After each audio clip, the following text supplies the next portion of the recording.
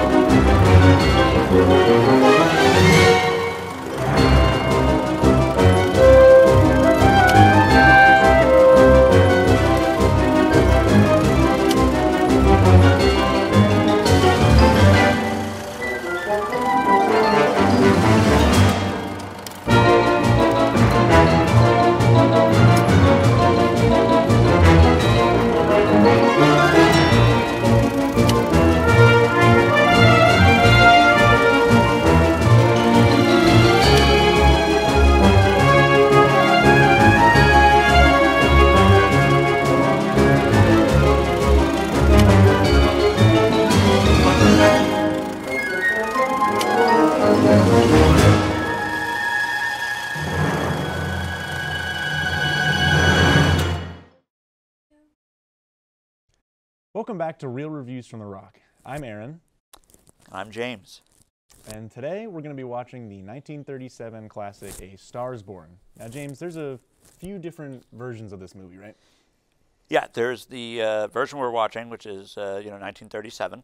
There is the 1954 version with Judy Garland, and there is the 1976 version with Barbra Streisand and Kris Kristofferson, and the 2019 with Bradley Cooper and Lady Gaga. So there's a multitude of versions of A Star is Born. Cool. So who stars in this one? So this one is Frederick March and Janet Gaynor, both great actors in their own way. This is actually Janet Gaynor's only Technicolor film. Yeah, this is her only Technicolor film. And, as for Frederick March, I mean, he has been in a multitude of films by this point. And he goes on to have just a very successful career. In fact, he was looked up to by several of Hollywood's giants. So, for example, Spencer Tracy, who was going to be in 20,000 Years, who was in 20,000 Years of Sing Sing, which I know you guys were going to do last semester. He is, in my opinion, probably one of the greatest actors of all time, and is recognized and has been recognized by current stars and stars of the past. He looked up to Frederick March a lot as an inspiration, especially when they worked together on Inherit the Wind in 1954 together. Oh, God speaks to you? Yes. He tells you what is right and wrong? Yes. And you act accordingly? Yes. So you, Matthew Harrison Brady, through oratory or legislature or whatever, you pass on God's orders to the rest of the world.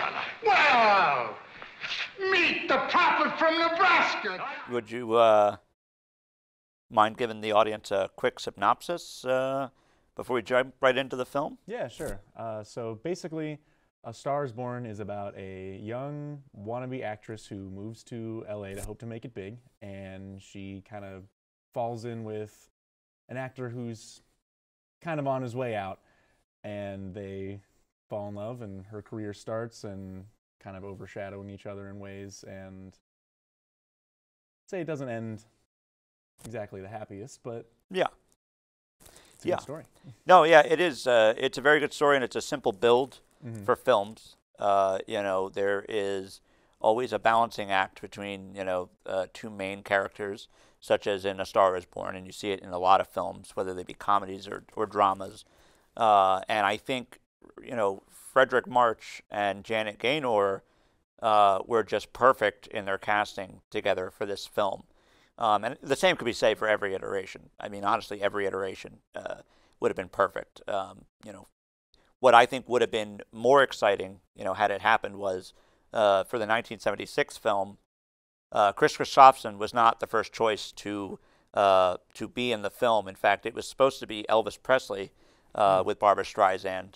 However, Elvis wasn't really into getting back into his film career, as where his manager would have liked to have seen him in the movie. The only issue was, you know, Elvis had a very successful film career. I mean, when he left in 1969, when he left Hollywood to go back to singing, he left on the top. And, you know, he just had hit after hit after hit because audiences, you know, would go out in droves to see him. And it didn't even matter if the film was bad. I mean, if Elvis was in it, I mean, it made money. Yeah. So the manager didn't want to see him in a film where his film career was diminished because it just was the exact opposite of who Elvis Presley was. But that would have been interesting, in my opinion, to have seen that version of the film. Yeah, that would have been cool. So, yeah, let's jump into the film. Grab your snacks, grab a drink, and let's enjoy 1937's A Star is Born, starring Frederick March and Janet Gaynor. Hi, I'm Rob Disman, and I'm the owner of your local Domino's Slippery Rock. I started out with Domino's as a delivery driver when I was in college. Ended up really liking the job. Worked my way up through management to the supervisor. I did that for about 10 years. My family, we decided that we couldn't really go any further with that, so we decided to go ahead and become a franchisee with Domino's. I'm lucky enough to have enough community support that most customers have become more than just customers, they're more like friends. It's been a pleasure to be a part of this community for 20 years, and I look forward to many more years.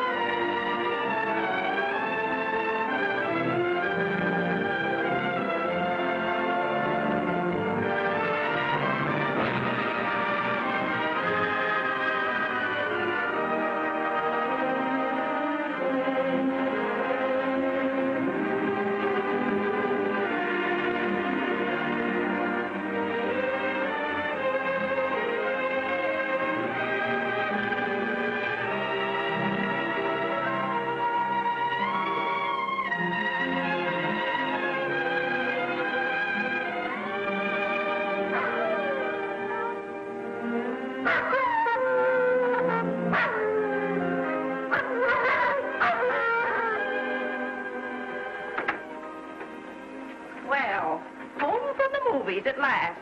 Looks like it, Aunt Mattie. Huh. What, Dad? Hello, son. Well, daughter, how was the moving picture tonight? Lovely.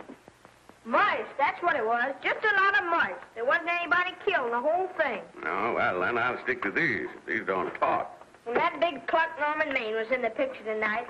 Never does anything but kiss a lot of girls. Norman Maine is one of the best actors in pictures. You and your movies, that's all you think about. You shouldn't be allowed to go to him at all if you're asking me.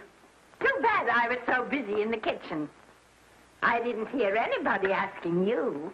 Hello, Granny. Hello, darling. But of course, no one ever listens to me. I do if they're within 10 miles of you. Gadding around picture shows. House all cluttered up with movie magazines. And the other day, I caught her talking to a horse with a Swedish accent. Sis. We're only young once, you know. Ah. Hollywood. You'd better be getting yourself a good husband and stop mooning about Hollywood. You know what she wants to do? She wants to go to Hollywood. I've known it all along. I've seen her making faces in the mirror and talking to herself. That's what comes of your movies. Why, what would you do if you did go to Hollywood? I'd be an actress. I would, I tell you. I've always known I could. Guys, wouldn't it be wonderful to have a movie star in the family? Oh, Miss Blodgett, may I have your autograph? You may not know it, Alec, but you're practically on your way to bed. Oh, Miss Blodgett, you're my favorite actress. Won't you tell me the secret of your success? Oh, let me alone. I asked her what's come over you. I'll tell you what's come over her. She's just a silly little girl whose head has been turned by the movies. And the sooner she forgets the whole thing, the better off she'll be. Why will I be better off? What's wrong with wanting to get out and make something of myself? What do you do that's so much better? Just because you're satisfied to sit here all your life, you think you can laugh at me. Well, someday you won't laugh at me. I'm going out and have a real life. I'm going to be somebody. Now, if it was spring, I'd say give her a good dose of sulfur and molasses.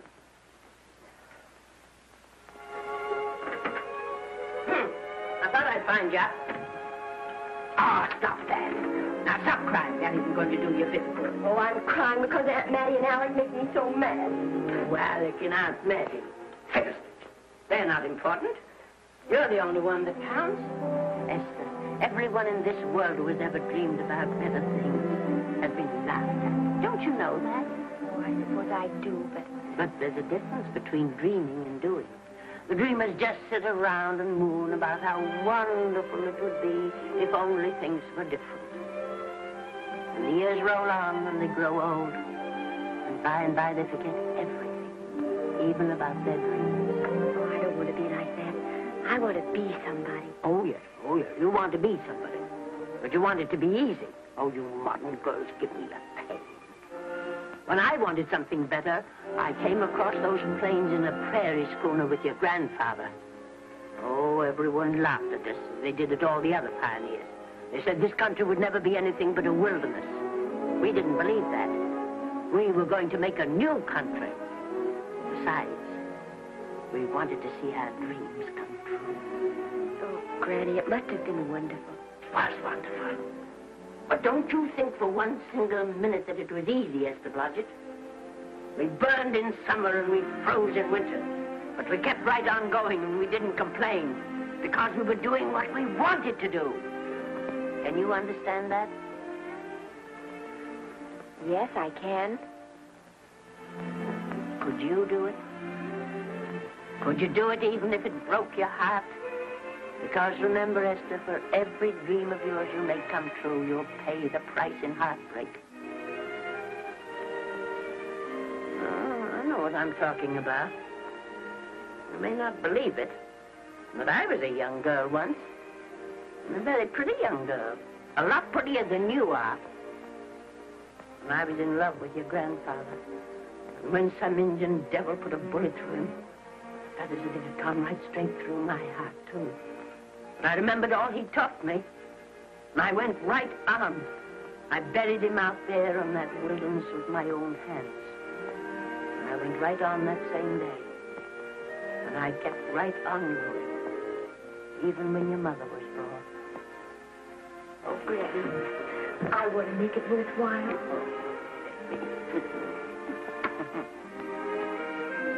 You know, Esther, there'll always be a wilderness to conquer.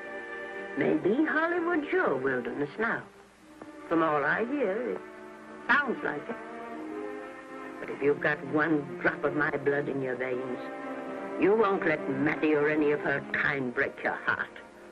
You'll go right out there and break it yourself. That's your right. Here. Oh, here. Stop that nonsense. Here. Take this and go to your Hollywood. Oh, I can't take your money. Well, why not? It's your savings. Well, I was only saving up for my funeral. Now I don't think I'm ever going to die. Oh, Granny, how can I ever thank you? By giving me your word of honor that you will never tell a living soul where you got that money. I promise. Remember, if you do, I'll have you arrested for robbing me.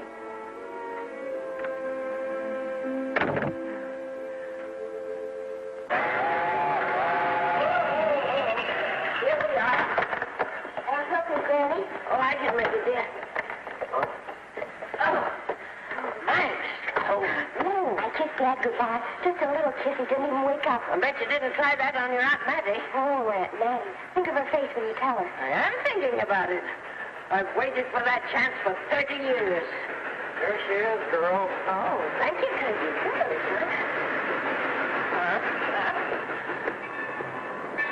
Well, come on. Here's your prairie schooner.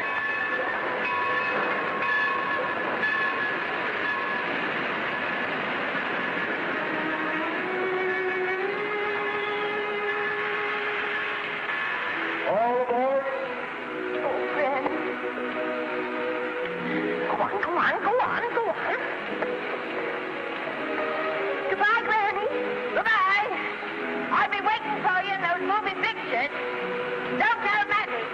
You know, my eyes are not as good as they used to be, but my ears are all right. So you remember, talk up good and loud. All aboard. Bye. Bye. Bye, Granny. Bye.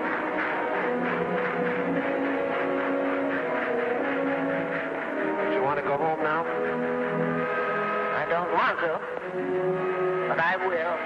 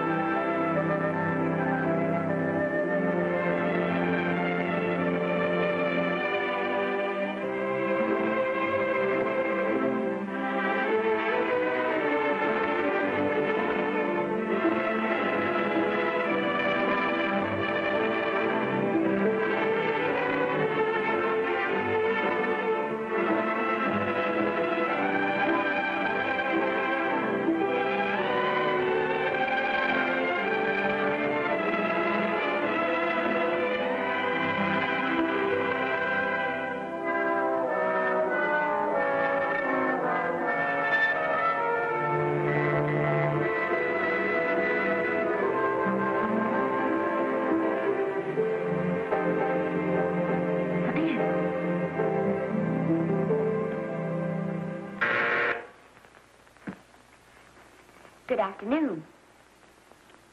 Day, week, or month? Well, it's a little hard to say. You see, I'm going into the movies. Well, you better take it for a week. It'll break your jump to Beverly Hills. Are all the studios really near here?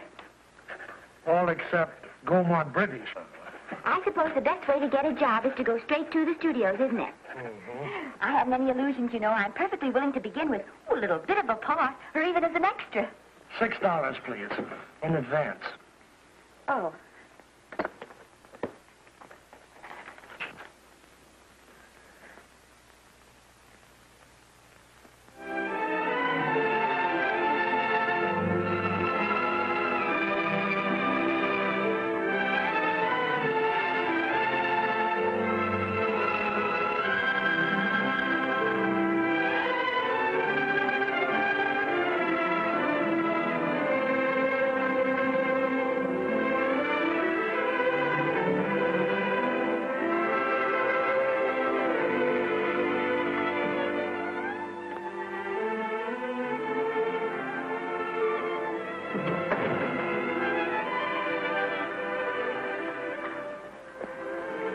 I beg your pardon. I'd like to register for extra work. How long have you been in Hollywood? Well, it's about a month now. We haven't put anyone on our books for over 2 years. Come here. I'd like to show you something. Casting for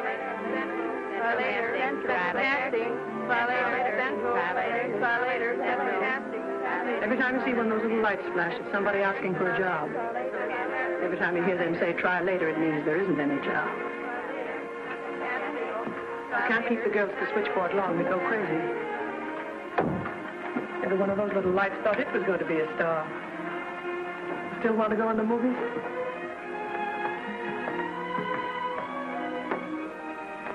You know what your chances are?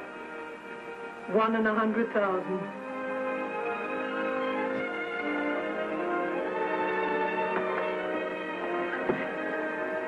But maybe I'm that one.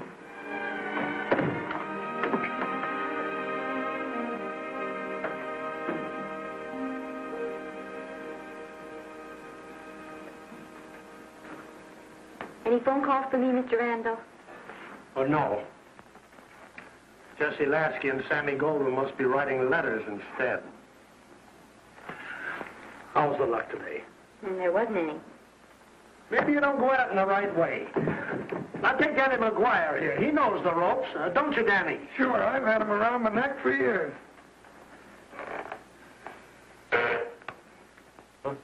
What? Oh, Miss Blodgett. Danny McGuire, our new tenant. How do you do? Mr. McGuire is a big director. Oh, are you really?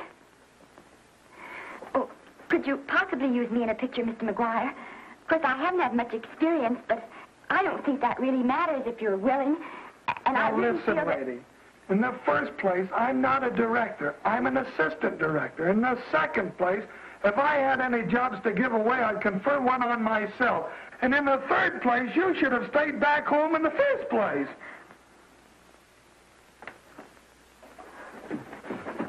Oh, no, look what you've done. Hey, wait a minute. Hey, don't be that way. Don't do that. Gosh, I didn't mean to get tough, but our guy thinks he's being kidded when somebody asks him for a job and he hasn't got one for himself. After all, I'm not a big enough shot to hurt your feelings. I'm sorry. It wasn't just that. It was a lot of things. Looking for a job every day and never getting any nearer to it. I guess I was beginning to get a little scared. I know. Lady, do I know. Well, there's only one thing to do for that feeling when you're tired and sunk and down to your last nickel. Come on and I'll buy you a drink. Well, it's not as bad as down to the last nickel. I still got $11 left. $11? You're going to buy me a drink. Come on.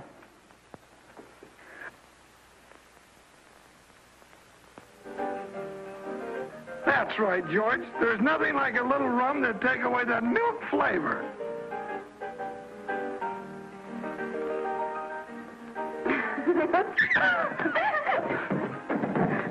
I beg your pardon. Certainly.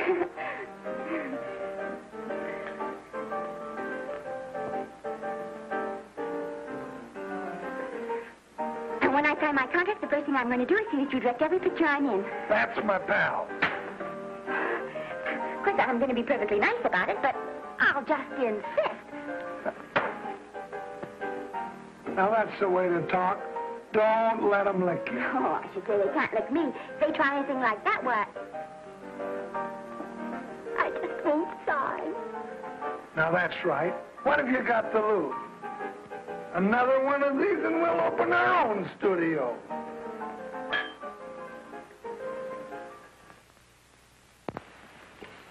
Bill rendered $24. Past due. Remit without further delay. Me.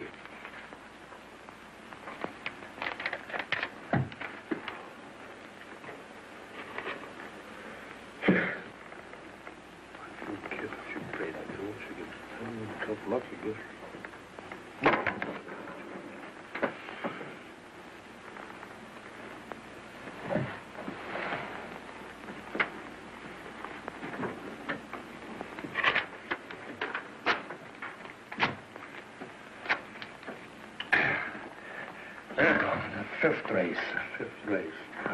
Try cap.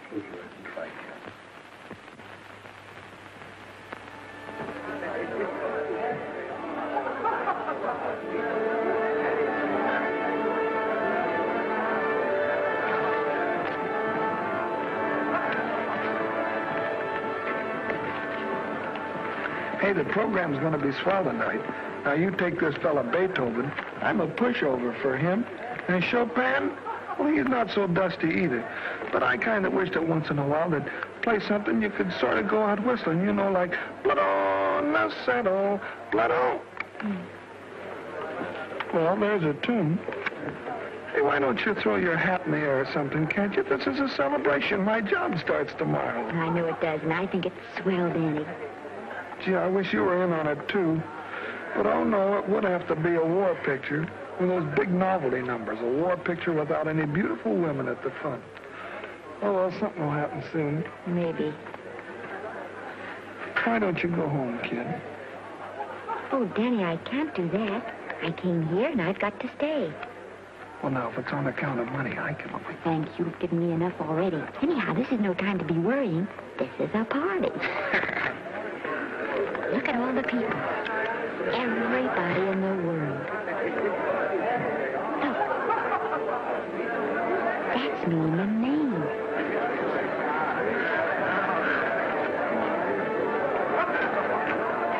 And he seems to have had that one extra cocktail.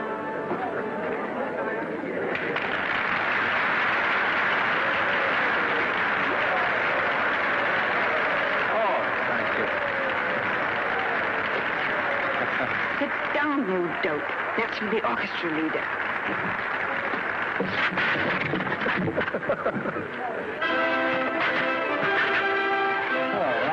Hello, Norman. Oh, Mr. Maine. Mr. Maine, put your arm around Miss Regis. Otto, this is the Hollywood Bowl. Oh, afraid of crowds. Go on, get out of here. What's the matter? You getting too big to bother with photographers? Don't want any pictures taken now.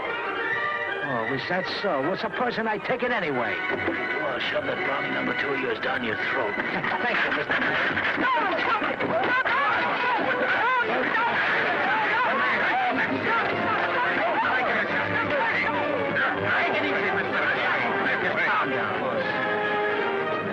Normie, come back and sit down. Everybody's laughing at you.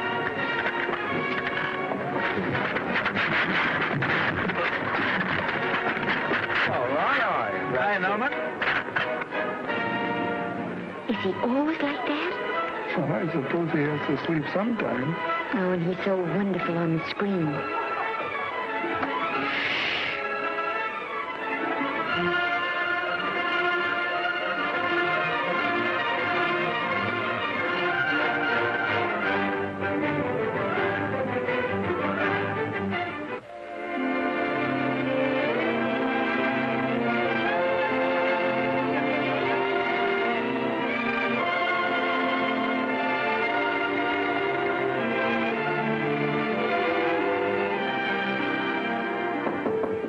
Come in. Hello, Danny. What's the matter? Well, believe it or not, I got a job for you. Danny, that's wonderful. When do I go to the studio? Well, you don't exactly go to the studio. Oh, it's on location. Well, it's not exactly on location. But of course, I haven't any makeup. Will you tell me what to get and sort of help me put it on? Well, you don't exactly need any makeup. You see, it's not really a picture job. It's being a waitress. Oh.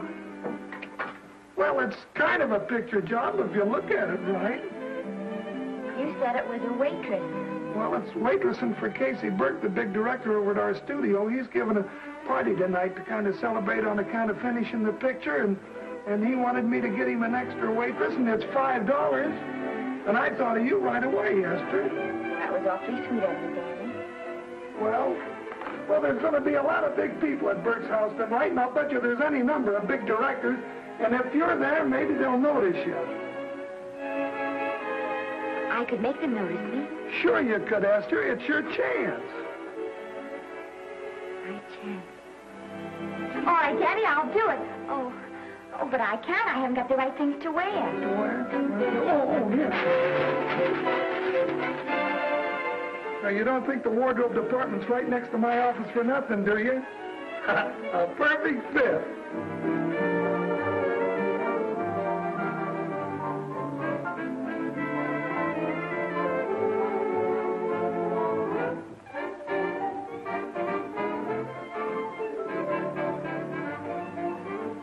Did you get to the preview last night? I did. Would you like a little hors d'oeuvre? They are very nice. Oh, thanks. Well, what did you think of the picture? You should have saved it for Thanksgiving. What a turkey.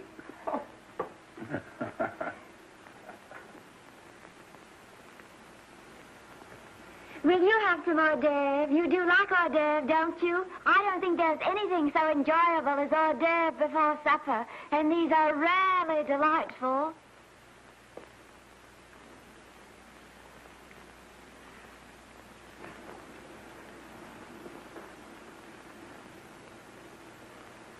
And at the finish, the kid turns around and sings the lullaby to its mother. Pardon the big boys, but would you like a little hors d'oeuvre? They say they're the best in town. Don't tell me. I know. Mae West. That's a great twist. But where are you going to find a 2-month-old baby that can sing?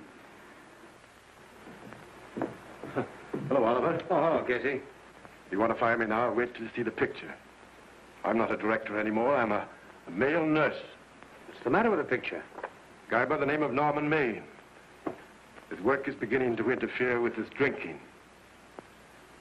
Oliver, don't tell me I'm to direct his next picture, too. Mm-hmm. You were my favorite producer. Now, wait a minute. You just go right on with your directing. I'll take care of these stars. I know how to handle them. I had a serious talk with Norman after that Hollywood Bowl occurrence, and you don't have to worry any more about his behavior. Excuse me, Mr. Niles. Mr. Libby of your publicity department is on the telephone. He says it's most important, sir. It's about Mr. Maine. Thank you. Oh, it's probably just some little thing. Of course, Oliver. I'll turn on the radio and see if they've called out the National Guard yet. Hello, Libby. What's the good word? Mr. Norman Maine, America's Prince Charming, was apprehended driving an ambulance down Wilshire Boulevard with a siren going full blast. He explained he was a tree surgeon on a maternity case. Well, will it be in the papers? No, it won't be in the papers. But that's a nice, expensive hobby of yours, keeping Mr. Maine's informal entertainments out of the public press. Oh, that's fine work, Libby. Try and see that no one gets to Norman. He's probably home sleeping it off. All of them. Why can't you forget those dopes at the studio for one night? Business, business all the time. I don't know what's going to become of you. Norman, why didn't you call for me? Oh, by darling, why didn't I call for you? In case you've forgotten, I was supposed to come here with you. Oh, that's all right. I got here without any trouble. The only reason I don't slap your face. Yes, darling, I know. Hello, John. Oh, hello, man. What's the matter with Oliver? He looks as if he'd had bad news. Hello, Mary. What's the matter, old boy? Maybe I'm wrong. I guess I've been drinking too much lately. No, you ought to cut it down. It's bad stuff. Scotch and soda.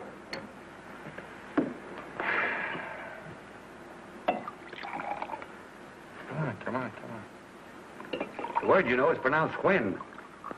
Bad dialogue, Oliver. You'd rather not watch this. You know best. Soda. Thank you. Oh.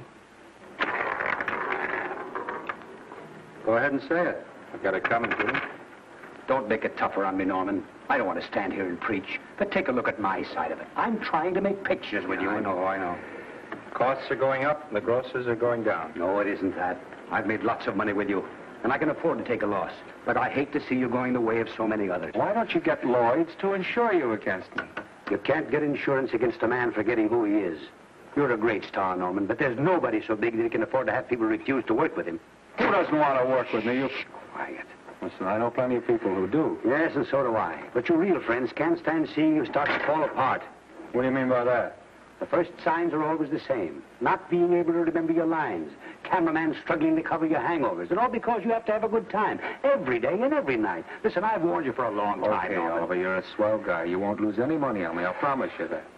I'll be ready for the curtains when the time comes. When it does, here's my epitaph. And now I think I'll have a little drink. Scotch and soda.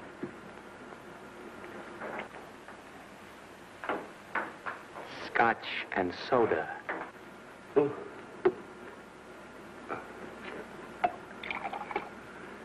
Come on.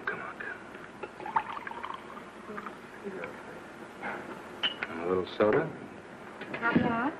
No, thanks. Yes, pardon me. Ah, lovely. No, I mean the caviar. Mm-hmm. No, don't go away. I'm starving. Huh? Really. Which would you take? Well, I don't know. You know? I don't know either. It's hard to choose. I think I'll take caviar. Mr. Maine doesn't care for any more. Do you know me? No. Well, Normie doesn't care for any more. I think I shall get very drunk indeed.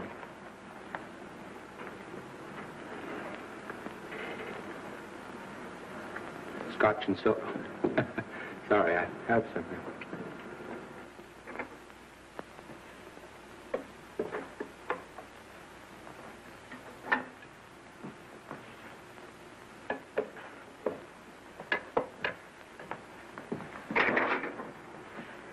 Oh. Mind if I help?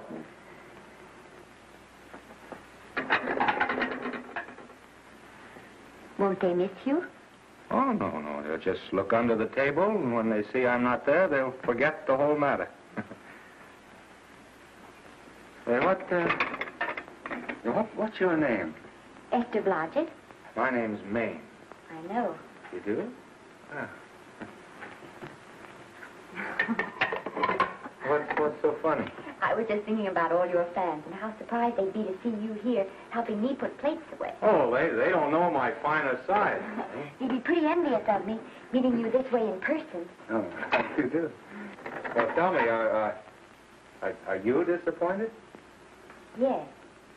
Oh, now you've done it. Oh, never mind that. That makes the room look lived in. Tell me, why are you disappointed? I was sitting behind you at the Hollywood Bowl the night you didn't want to be photographed. Yeah. I'm told I crept into many a heart that night. Oh, I can never explain this. You know, you have very pretty hair. You'd better get out of here. And a sensitive mouth. And a charming little Precisely why are you here instead of with the rest of the guests? I'm just trying to be helpful. I see. Are you sure there's no other attraction? Well, it might be that my old mania for putting plates away is coming back on me. It's rather odd. I always know where I can find you if there's a pretty girl around. It's not only odd, it's embarrassing. You're being deliberately insulting, Norman. I put up with this for long enough. Dear, don't lose your temper. Remember, we must try to keep the voice low. I know you'll excuse us if we go on with our work.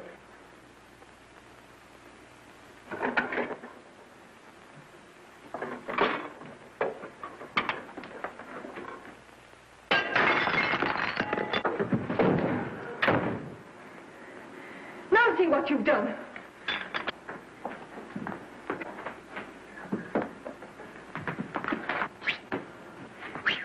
Come here. Help me up.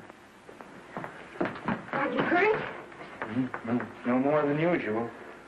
Come on, the wolves are on us. We got to get out of here. Oh, I can't. The dishes aren't finished. Oh, yes, they are.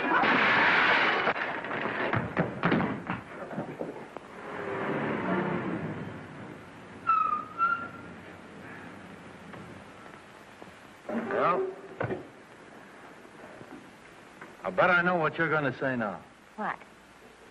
Good night. Good night, and thanks. Hey, wait a minute. Hey, you realize that all I found out about you is that you're foolish enough to want to go into pictures? But why is it foolish? Look at you. Yeah, that's what I mean. No, I'd rather like to go into this matter a little more thoroughly. Oh, that's awfully nice of you. Why don't we go on up to my place and talk it over? Oh, no. Thank you very much, but I really must say good night. Good night. Good But you're not angry.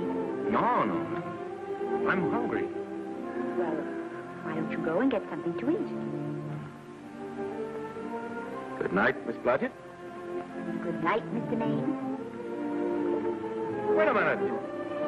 Peter, the least I can do is to see you to your door.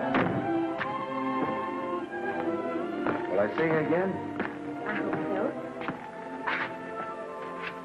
Has anyone ever told you that you're lovely? Well, now you know. Thank you.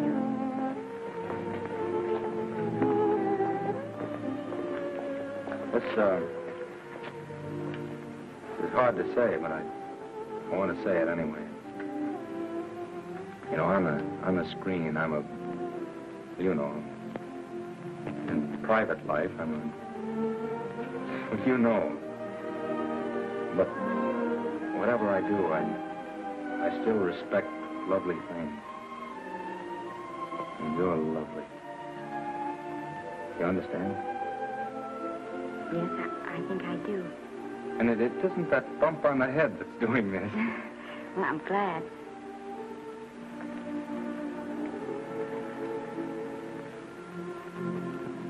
Good night. Good night.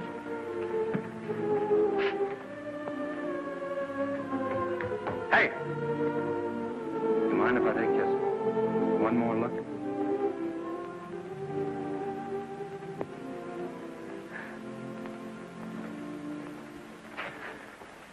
Go away.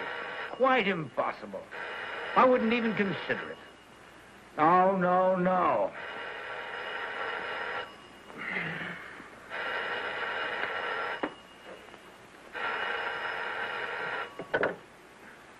Hello? Who is it? Who? Norman? What have you done now? You're not in jail, are you? Oh.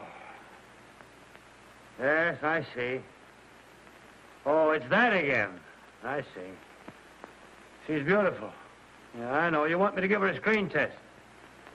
Yeah, certainly. She's got wonderful possibilities. Oh, you know she's got something. Well, you knew all the other ones had something, too. Oh, no.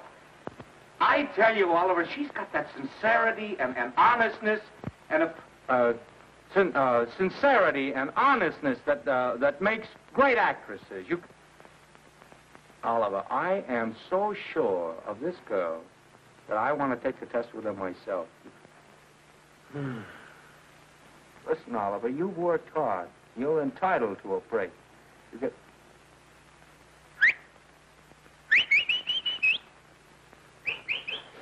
Yes, I heard you. Anything, anything. Yes, yes. Yeah. Oliver, look, you try to get a little sleep now, old man.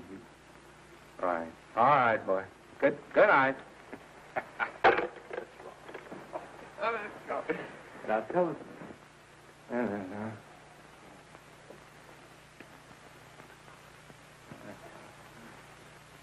Telephone book.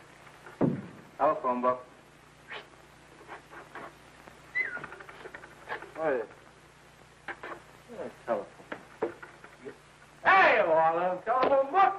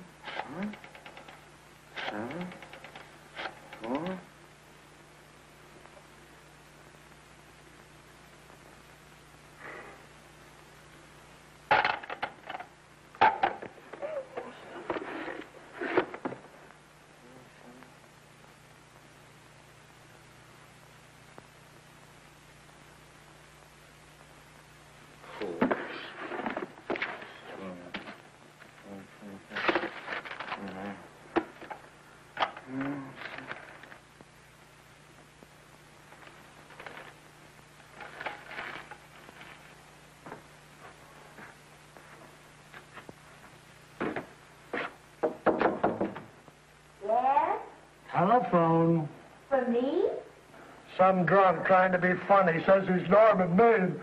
Oh, thanks. I'll be right down. And Miss Blodgett, would you give him a message for me? Tell him it's 3 o'clock in the morning!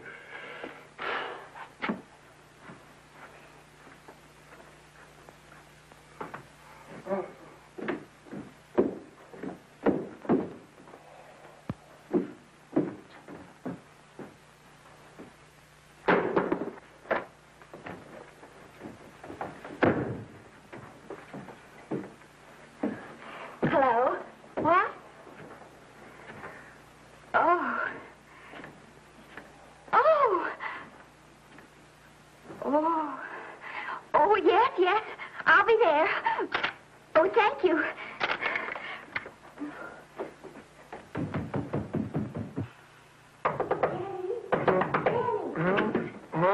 Daddy, what do you think? I'm going to take a test tomorrow, and Norman Main's helping me do it. I'm taking one, too. Garble's assisting me.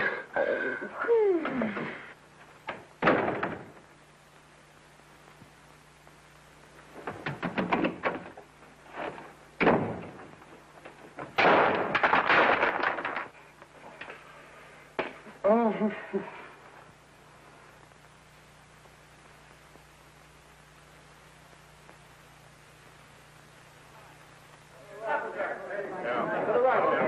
Move that gobo in. We're just still coming out broad. No, the Yankee. Is this right too hot for you, Hanley? Okay, but cut down on the back leg. Put a double on that 90. Bring it down a little. That's it. Now put it. Pull down on that 150. Ready to take him. Get pulled down on that 150. Okay.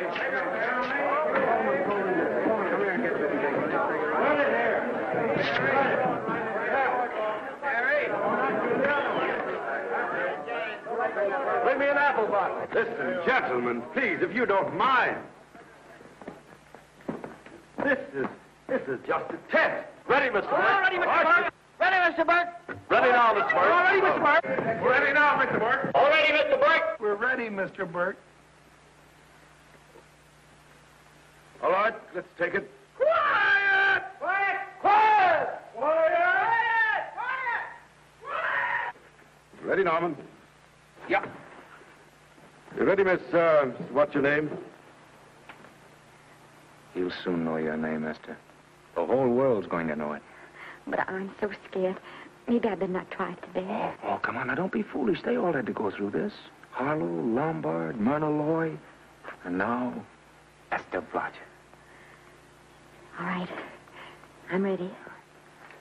This is a take. Rolling. Quiet. Hey.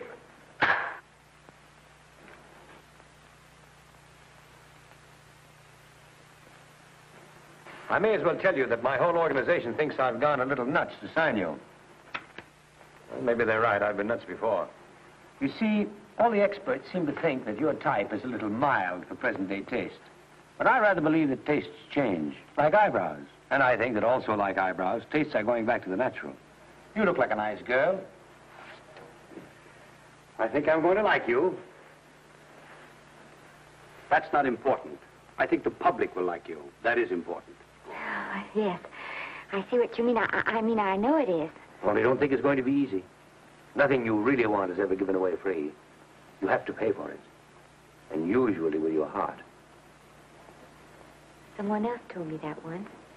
But you still have to work it out for yourself. Oh, well, all this is just a long way of saying, I'm glad you're with us and good luck to you. And now I'm going to turn you over to our demon press agent, Libby. Don't let him frighten you. He has a heart of gold, only harder. And for the love of Pete, learn to close your mouth and keep it closed, even in your love scenes.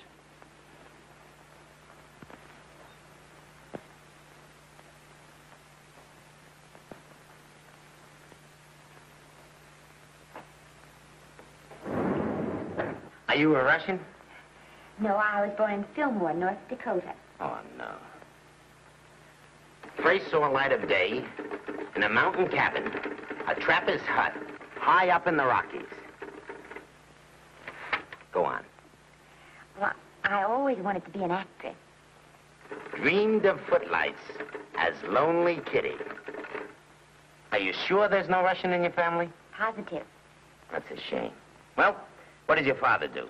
He's a farmer. Social registerite father.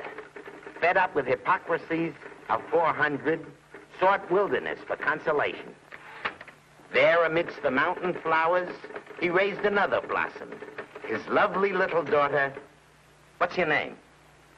Esther Victoria Blodgett.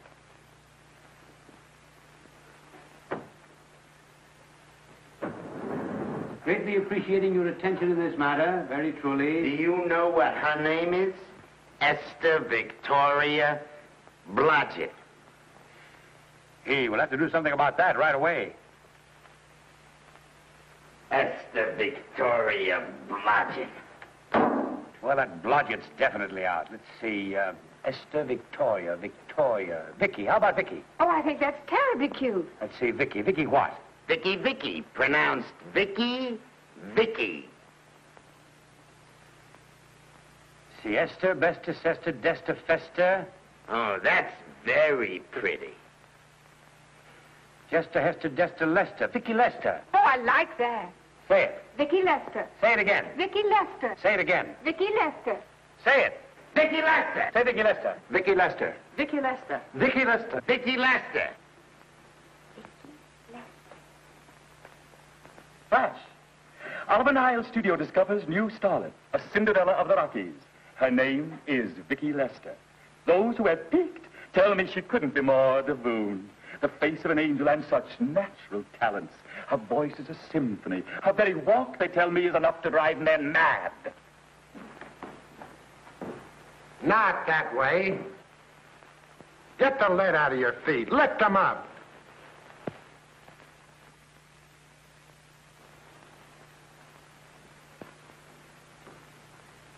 That's better.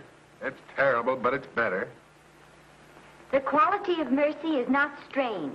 It droppeth as the gentle rain from heaven. Cease. Through the mouth, my child, through the mouth. The nose is for smelling roses. Proceed. Does she have to look surprised all the time?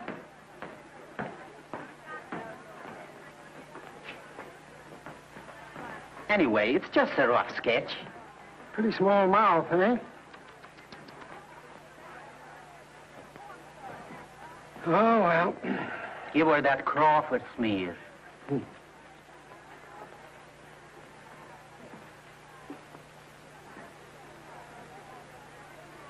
This'll give her that Dietrich, yeah.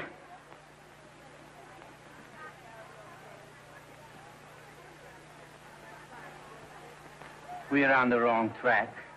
She still looks surprised.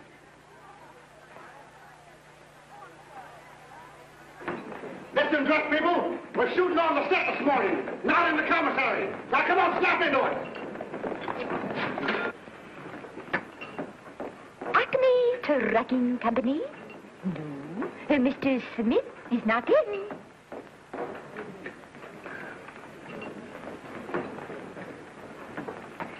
Acme Trucking Company. No. Mr. Smith is not in.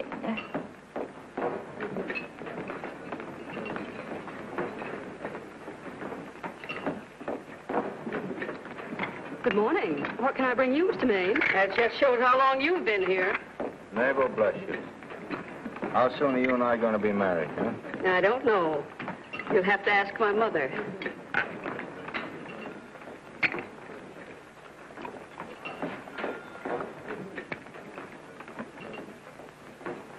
Acme Trucking Company? No, Mr. Smythe is not in. Acme Trucking Company? No, Mr. Smith is not in. Acme? No, Smith ain't in.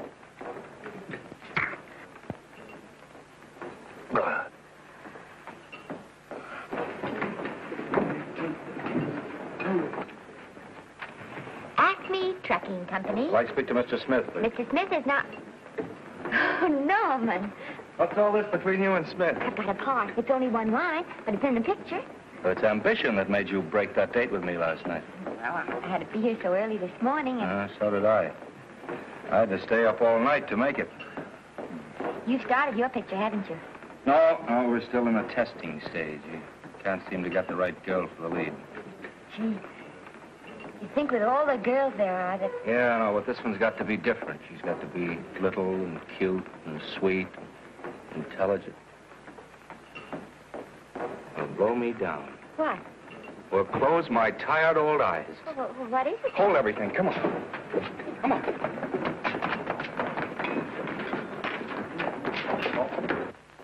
Well, you've been through the whole casting directory. I'll work day and night, Mr. Niles. And I'll work with her, Oliver. I can be mean or nasty or anything you want, Mr. Niles. If she clicks, Oliver, you've got a star overnight. Okay.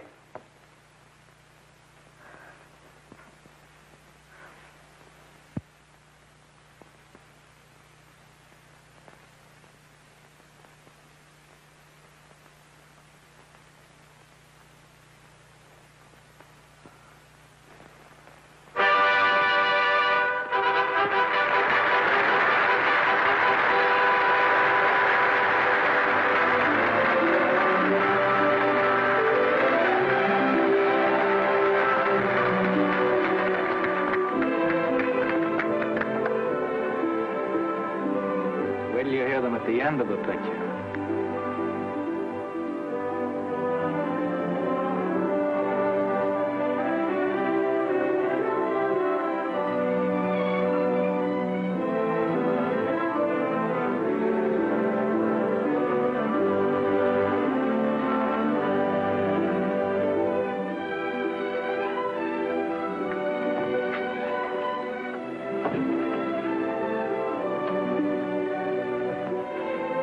Do you think we were noticed? By no one. They're much too busy playing at croquet. I've loved you all my life. But we only met 2 days ago. That's when my life began.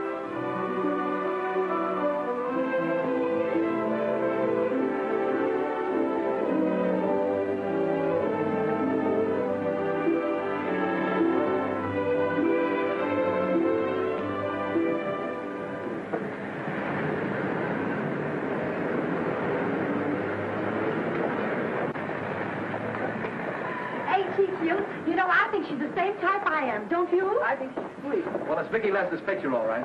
I think she was much better than he was. These producers are so horribly dumb. They won't know how good she is. Well, maybe it's because she's a good girl. No, Maine's not so bad, but it's Vicki Lester they'll go to see. Isn't she, darling? I think she's the most precious little thing I've ever seen. The knockout, Libby. You might mention that when you write your review. That Lester kid's a gold mine. Didn't you like Norman Maine? Was he in it?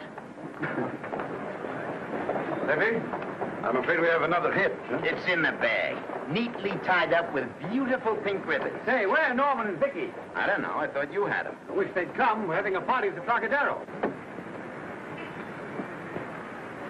Isn't it thrilling running away from people? Norman, it's so exciting, So new. A star is born. Come on, run.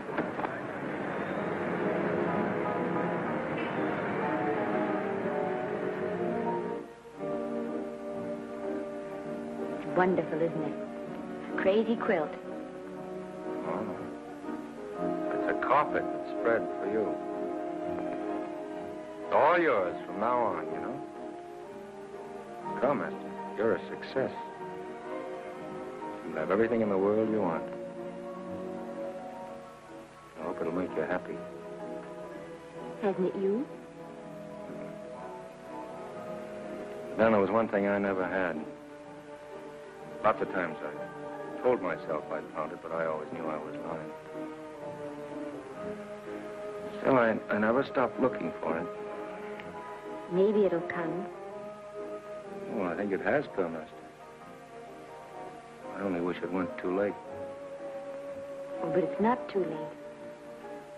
Oh, you can't throw away your life the way I've thrown away mine and have anything left that's good enough. No. You can. Norman, you can. You mustn't tell me that, Esther. I'm so afraid that I'll believe it.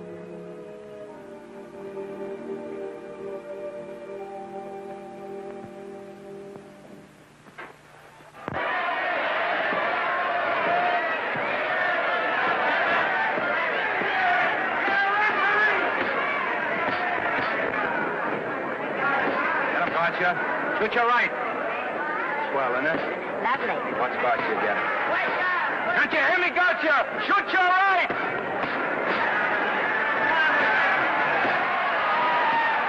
He's down! Gotcha got him! Gotcha got him! He did, didn't he? Yeah, but he'll be up, though. You like it? Sure I did. You like me? Sure I did. That reminds me, will you marry me? No, thank you. Come on, Gotcha, finish him. Why won't you marry him? Wasn't that dependable? Hey, shoot your right! Throw away your money? Break him up in there, break him up. Drink so much. Well, suppose I quit drinking. Yes? Come on, Gotcha, shoot the right in there, the right! Suppose I save my money. Yes? There he goes, let him have it! Suppose I became absolutely dependable on all occasions. Yes?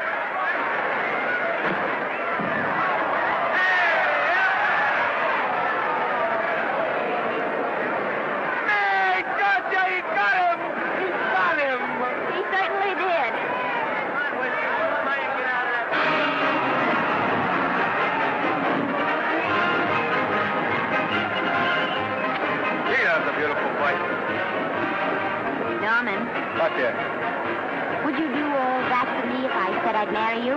No, certainly not. I was just supposing. We're going to be married.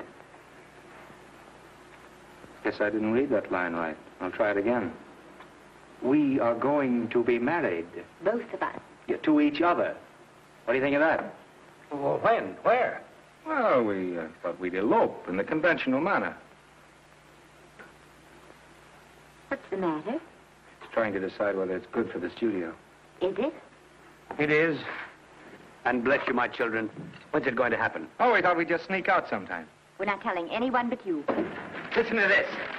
The screen's ideal romance blossomed into breathtaking reality today when Vicki Lester and Norman Maine, America's dream lovers, slipped quietly through the portals of holy matrimony.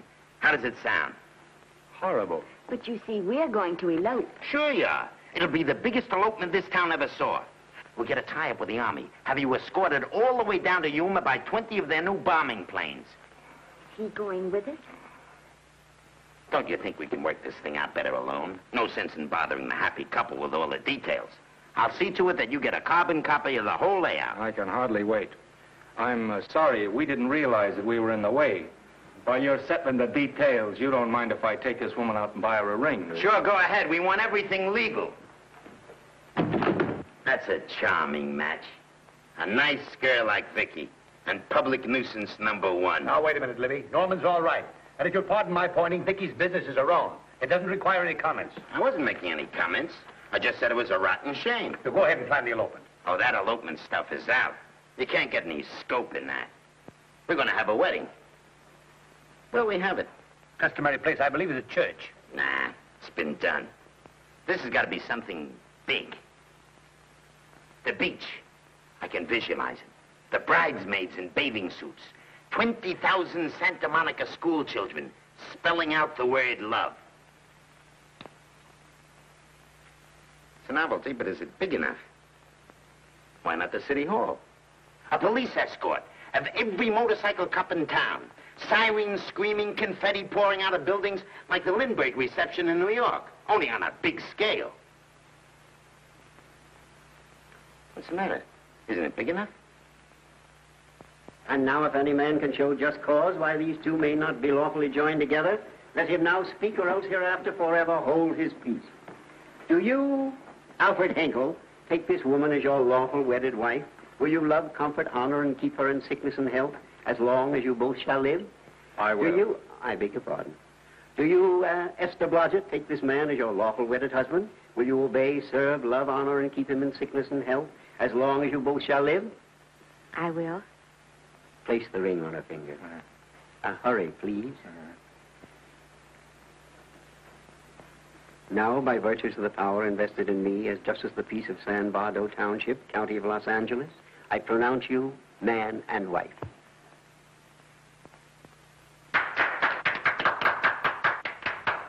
Quiet! And now I must exercise my prerogative of office. I hope you'll be very happy, Mrs. Hinkle. Thank you. Thank you, sir. Oh, Thank you Danny. very much. Now, if you'll please sign the license. Oh, yeah. You know, Mrs. Hinkle, I can't help but believe I've seen you somewhere before. Oh, really? Well, I believe this is the first time I've ever been in San Vado.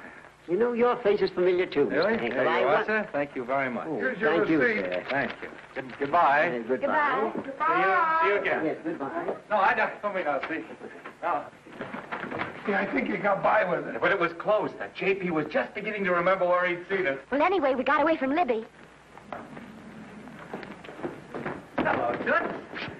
If you will be kind enough to glance between my shoulder blades, Mr. and Mrs. Henkel, you will find there a knife buried to the hilt.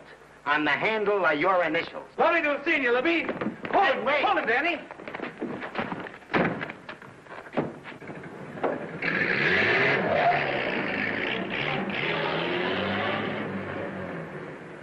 There go a couple of rats I raised from mice.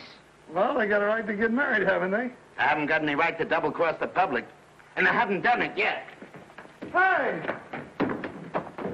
People versus Porky Washington. We're charged with violating Section 600. Young man, you're in contempt of court. Operator, get me the Los Angeles Tribune. I've a good mind to put you under arrest. Wait till I make the score. You wait, too. Tribune, give me the city desk. Johnny, this is Matt Libby. I got a flash for you. Norman Maine and Vicki Lester were married at 2:30 this afternoon. Vicki Lester? Court recess.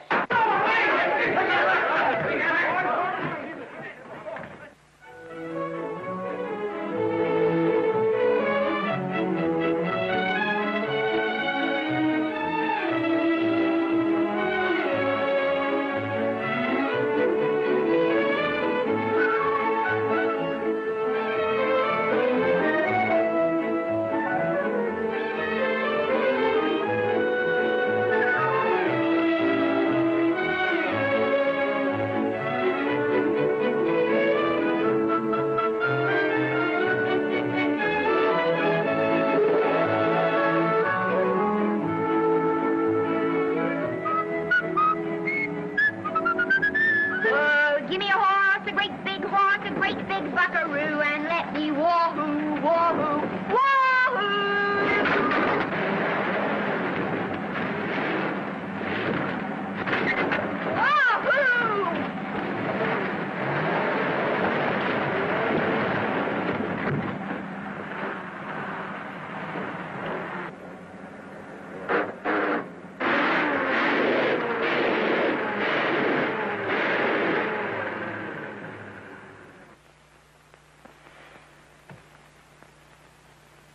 Wahoo. Hey, Wahoo. I don't want to sound immodest, but I think I've stripped a gear. Well, sit down, won't you, and let's get acquainted. We'll probably be seeing quite a bit of each other from now on. Well, might just as well break the ice now as later.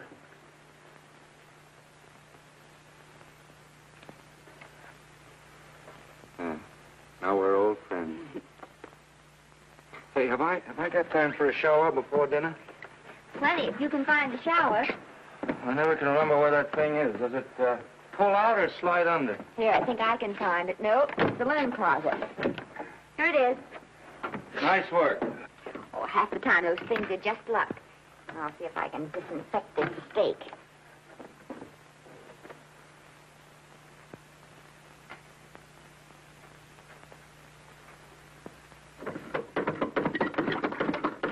Yeah, Esther, there's no soap. Here. Thank you. Oh, and that's, Yes, dear? I'll need a washcloth.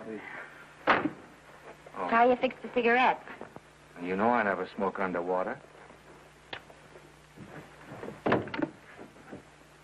Well, what do I do to make this thing work? Pull that gadget at the top and pray for rain. Well, I can't reach it. I can't get my hands up. If you've gone in there with your arms down, you'll never get your bath. Unless you're a contortionist. Yeah, well, I'm not a contortionist, and don't throw that up to me now. You knew it when you married me. Will you close this door, please?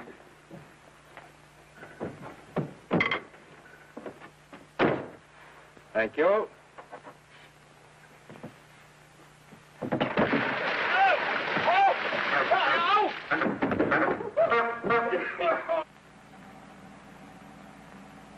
Norman! Norman, here comes the car. You got it? Huh? Here, quick! Quick what? Quick, go out and stop them and ask for help. Oh, I'll catch cold. Oh, you'll get warm again. Yeah, don't, Steve. They'll recognize me. Now, if you keep your face down, go on. There may not be another car for a week. What? Howdy, partner. Howdy. Stuck? Yeah, how'd you guess it? Can you get us some help? Well, I reckon not. You know, it's a long way to town. We're pretty busy down at the place. Well, I got to get out of here. I've got my wife with me. Doesn't she like the country? No, and we're short of food. There's a lot of game in them woods. You know, well, my wife can't shoot. Well, you're sure up against it. Sorry I can't do anything for you. Well, wait, listen, I'll be frank with you. I'm Norman Maine. Who? Norman Maine. Well, my name is Judd Baker. Glad to have met you. Well, so long. Hey, wait a minute. Listen, you don't... So you're Norman Maine.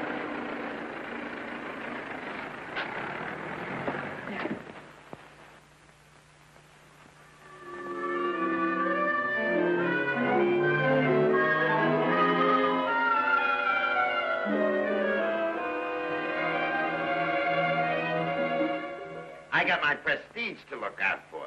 I'm supposed to be the best publicity man in the racket, and they laugh themselves sick when I even try to get a decent mention of Maine. Yes, I know how sensitive you are, Libby, and I don't like to see your feelings hurt. Thanks, boss. Now, Vicky, there's a dish for free space. But if Maine swam across the Pacific, the papers would keep it a secret. Well, the exhibitors don't like him, the critics don't like him, the public don't like him, and I don't like him. Who likes him?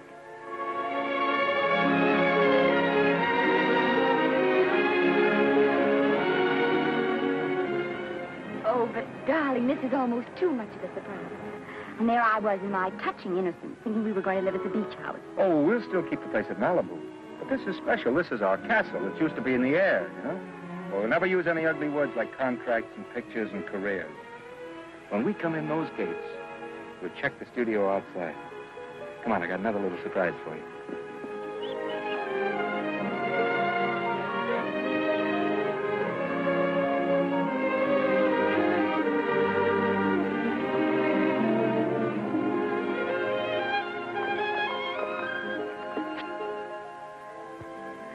Oh, Norman, it's lovely. So are you lovely. The whole world's lovely. Hey, hold it!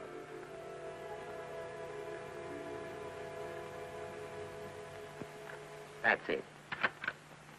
Caption: their honeymoon never ends. All right, let's get some pictures. Now, if the bride will sit here and the groom stand behind her, we'll have something unique. Now let's go after something different. You sit down and she'll stand up.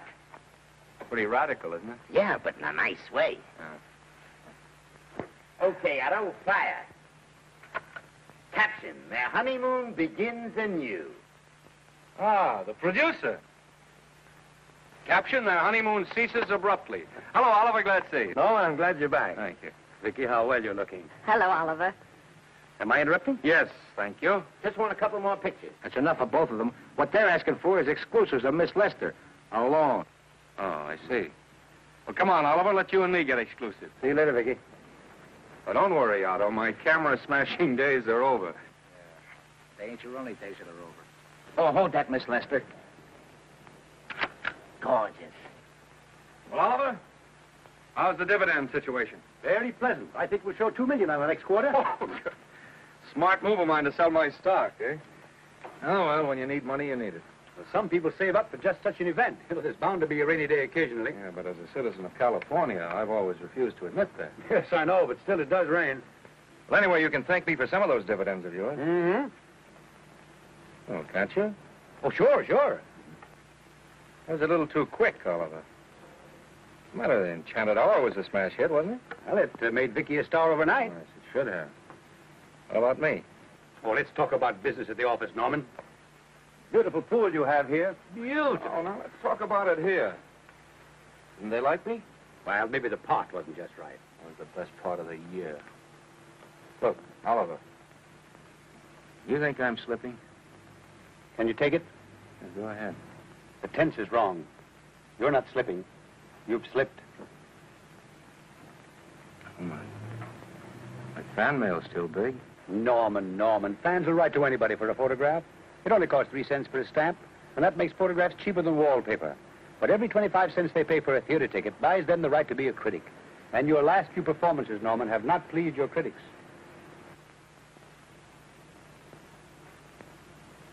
You remember I told you I'd be ready for the curtains when the time came?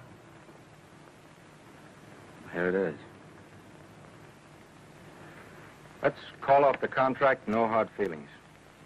We're not quitting, either of us. There's no explaining these things. We've all seen how the public turns. Maybe we can turn them back.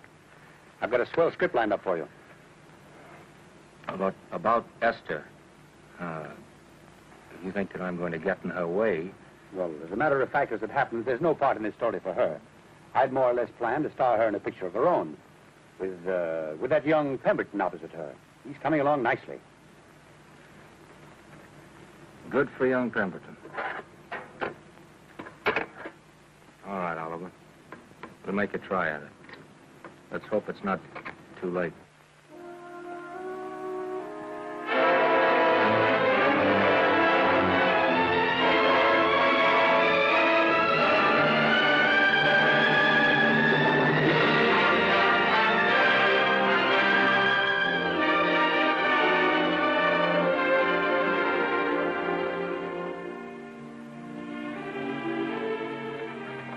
No argument.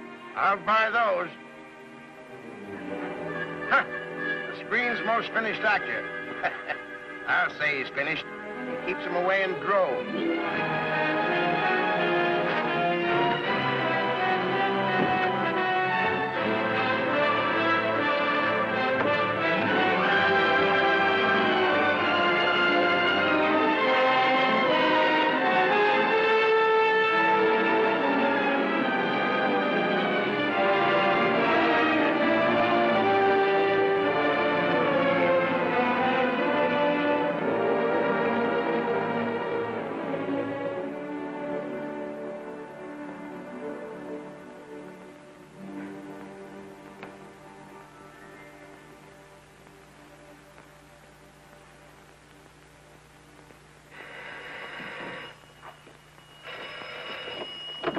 Hello?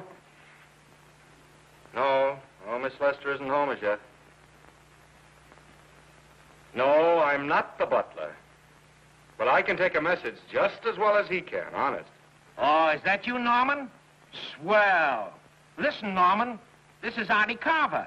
Hiya, kid. Swell. Say, I hear you're through with Oliver Niles. Is that on the level? Please, Artie, I'm not news anymore. Forget it. Say, what kind of a settlement did you make on your contract? Give me a figure so I can do a story on it. There was no money involved. We just called it quits. Okay, I'll fill in my own figure. Say, by the way, I've been trying to get an interview with Vicky for 2 weeks, but she's always busy. How about you giving an old pal a break by speaking to her for me? Sure, I'll ask her. Swell. So long.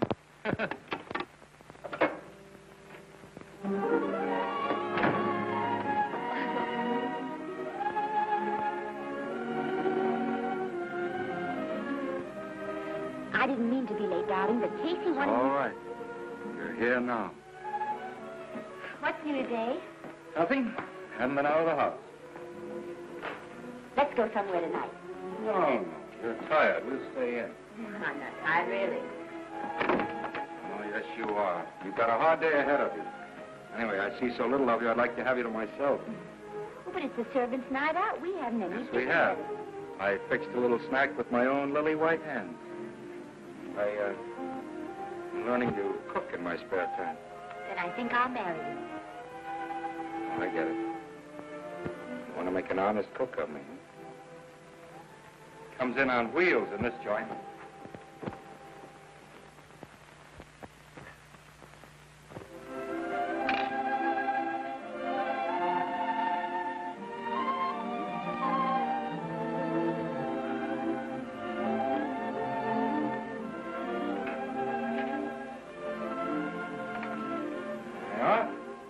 How's it look? Wonderful. Huh? That's what I thought. Now then, don't be formal, just pitch in. Yeah?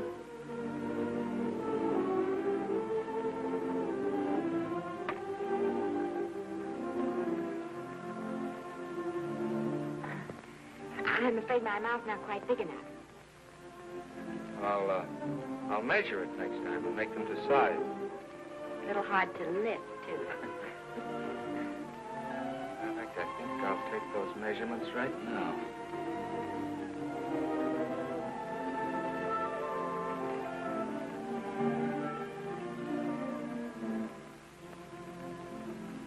That's what I wait for. All day. That's why I rush home without even changing my costume.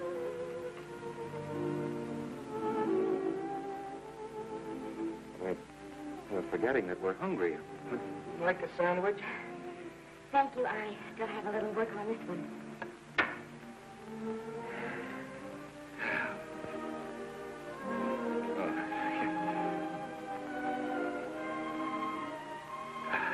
Norman, will you unhook my dress? I can't breathe. Hmm? You know, all the time I thought it was the kiss that made you breathless. A lot of hooks. Huh? Why don't you have a zipper? That's a good idea. Feel better? Yes.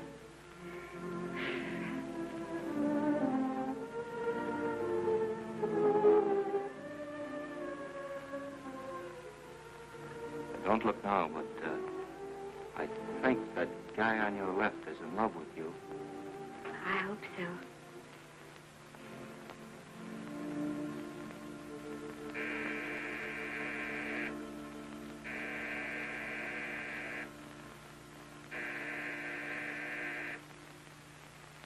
It's the doorbell. Is it? Maybe they'll go away. Oh, I never do at a time like this. Come here. Just a minute, dear. I'll be right back.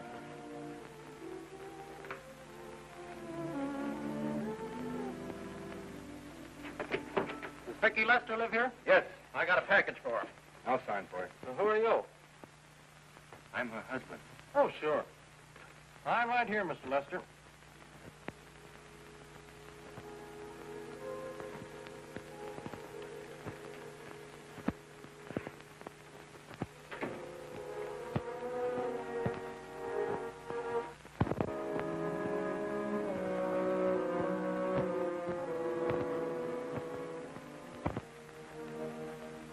Package for you. Oh, by the way, I forgot to tell you, they want you for a benefit at Shrine Auditorium next Wednesday night. I told them I'd ask you. And, Oh, darling, I don't want to hear about that now. Well, you better wait till I finish before I forget them all. The Academy dinner secretary phoned. She wants to know if you want a table reserved for you. Oh, yes, Artie Carver called and asked if I'd use my influence with you to get him an interview. I told him I'd try. That was all, I think. Oh, Norman, let's don't talk about those things now. We're forgetting the wonderful food you prepared. Oh, I'm not very hungry now. I think I'll fix me a little drink. But Norman.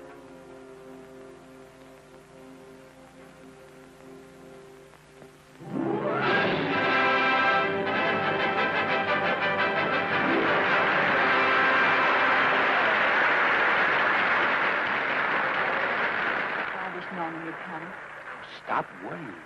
And think how nice that statuette is going to look on your mantelpiece. Do you suppose anything's happened to him? But of course not. He's just been held up in traffic. You think about that statuette. And now we arrive at the climax of the annual dinner of the Academy of Motion Picture Arts and Science. the highest award within our power to bestow. We have already applauded with our hearts as well as our hands, while awards are being given those gentlemen who during the past year have rendered distinguished service to the motion picture industry. We now pay honor to the ladies, or rather to one lady. We offer to her the Academy Award for the finest performance of the past year. She has already had the world's acclaim, but this is the tribute of her fellow workers, the men and women of this industry. It is not only my pleasure, but my privilege to present this award to the actress who created the unforgettable Anna in Dream Without End, Miss Vicki Lester.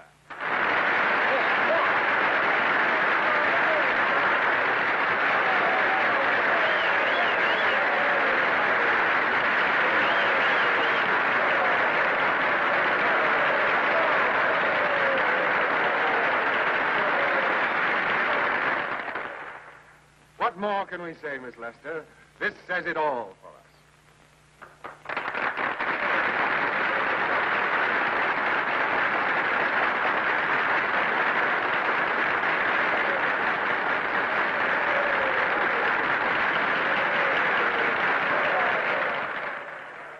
Ladies and gentlemen, when something like this happens to you, and you try to tell how you feel about it, you find that out of all the words in the world, there are only two that really mean anything. Thank you.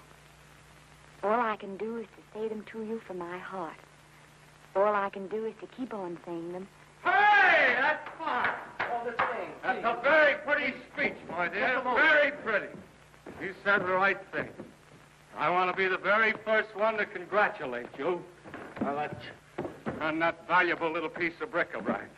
Now I want to make a speech.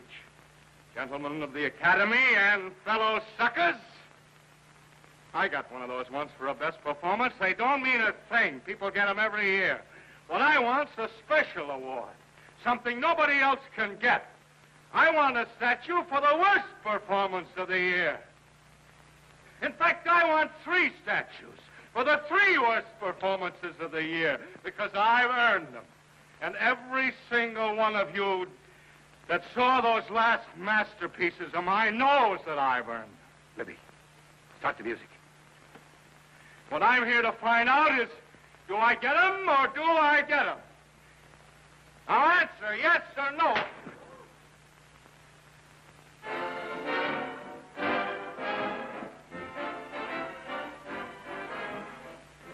Norman, darling, let's go and sit down.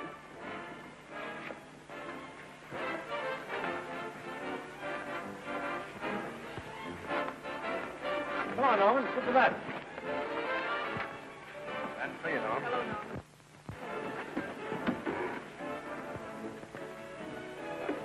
Well, Norman, how are you? Hi, Oliver. My dear, do let me congratulate you. You must be terribly proud and happy tonight. Thank you.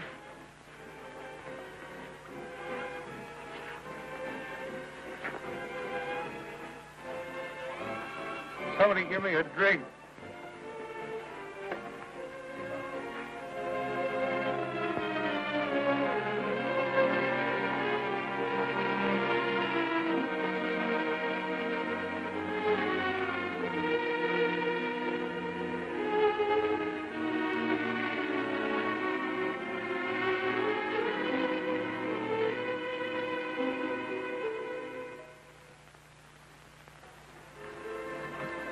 Oliver, it's nice of you to come to my dressing room. Vicky, how are you? I've missed you. Everyone's missed you. Have a nice trip. Well, a 3-month tour of the theater circuit scarcely comes under the head of pleasure.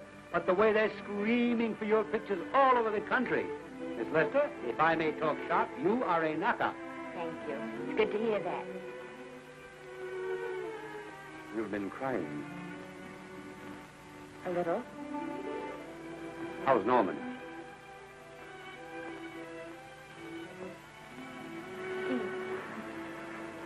Well, he's trying awfully hard, Oliver.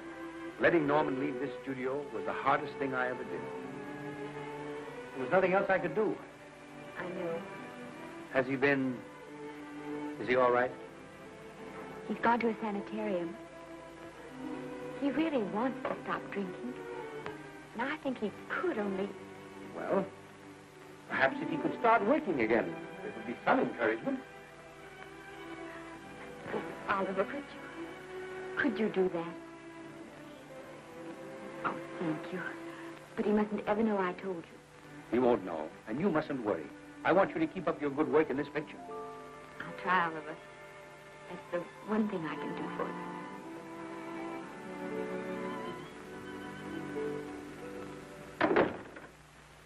If you'll just sit here, Mr. Niles, I'll have Mr. Maine brought down. Thank you. Brought down.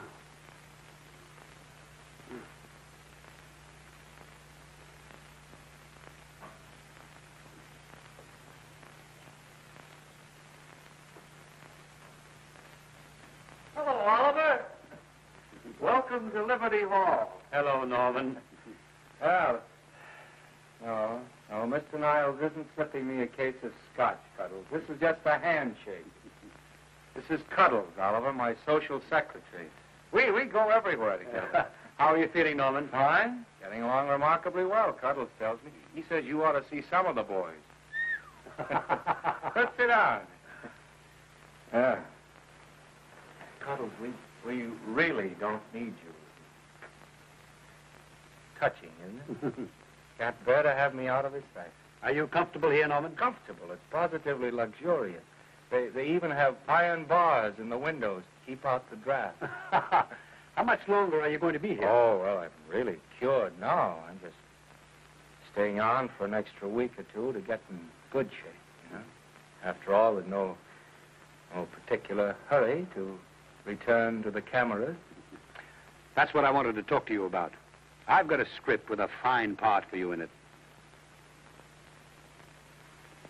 Oliver, that's great. That's great. Who plays opposite me? Well, it is not exactly the lead. Young Pemberton's doing that. But I tell you frankly, I consider your part better than the lead. Oh, I see. It's better than the lead. Well, of course, it isn't terribly long. But it's one of those parts that makes an impression on you. They'll be thinking about you all through the picture. Mm-hmm. Well, the thing is, Oliver, I'm pretty well set at another studio. I'm not at liberty at the moment to tell you which one. You know yourself how those things are. Of course. But it's a big picture. It's one of the biggest of the year. And the part. Every actor in Hollywood would give his teeth to play. Well, that's fine, Norman. Naturally, that will tie you up for a while. But we won't get to this picture for some time. And perhaps, if you want to consider it for later on, well, I'll tell you, Oliver, you'd better not count on it. See, I've got several pictures lined up after this one, and they're talking to me about England. You know, they're doing some very interesting things over there, you know? Mm-hmm. Hey. What is it, Cuddles? Speak right out. We all love you. For dinner. Oh, here we dine at 5:30 here. Makes the nights longer. Well, goodbye, Norman. I'm glad to see you getting along so well. Be out in no time. I'll have to introduce myself all over to a lot of people. They won't know me when I'm not drinking. Goodbye. Goodbye, Norman. Thanks for dropping in. Well, Cuddles? Alone at last, eh?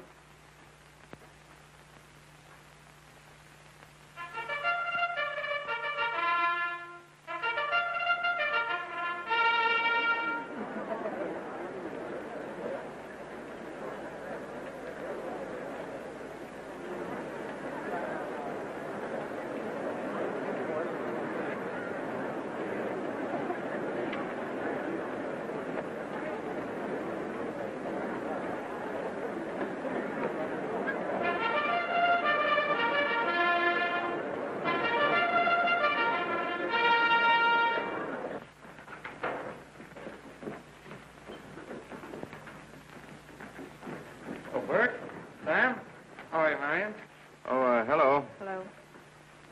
Hello, Normie. Glad to see you. How I hate to run into these has-beens. They give me the creeps. Me too. He was good while he had it. And he had it quite a while. Hello? Hello, Mr. Maine. I haven't seen you in a long time. Oh, I've been resting. Ginger ale, please. Ginger ale and what? Ginger ale and ginger ale. A new leaf? A whole new book. Thank you. Scotch straight. Hello, Libby. Why, it's Mr. America of yesteryear. Do they let you wander about now without a keeper? Oh, sure. I'm a trustee now. Didn't expect to find you at Santa Anita. What do they do with the actors while you're away? Oh, they cut them into slices and fry them with eggs.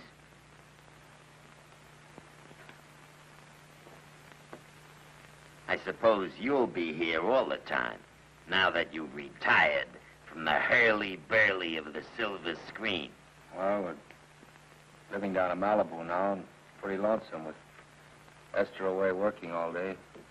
Well, I wouldn't squawk about that if I were you. It's nice to have somebody in the family making a living. Oh, wait a minute, Libby. I don't want to forget that we're friends. Friends, my eye. Say, listen, I got you out of jams because I had to. It was my job, not because I was your friend. I don't like you, and I never have liked you. Nothing made me happier than to see all those cute little pranks of yours finally catch up with you and land you on your celebrated face. Pretty work, Libby. Always wait till they're down, then kick them. I don't feel sorry for you. You fixed yourself nice and comfortable. You can live off your wife now. She'll buy you drinks and put up with you even though nobody else will. Wait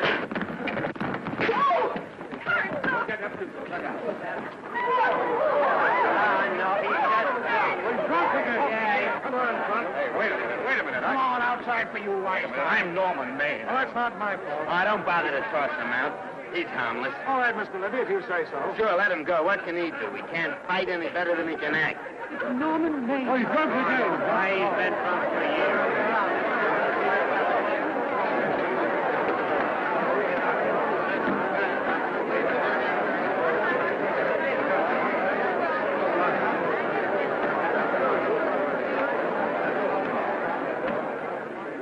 Give me a scotch.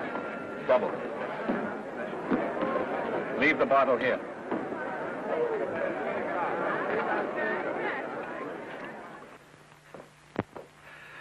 Vicky, you'll be ill. Why don't you try to get a little sleep? But he's been gone 4 days. 4 days and not a word.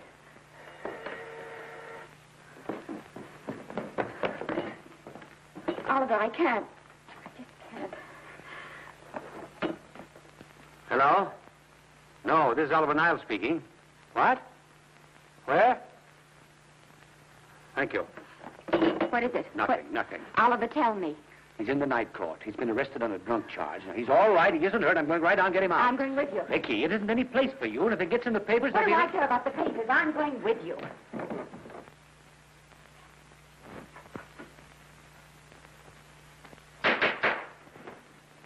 Division 30, Municipal Court, County, Los Angeles, now in session. The Honorable Judge J. Parrish presiding.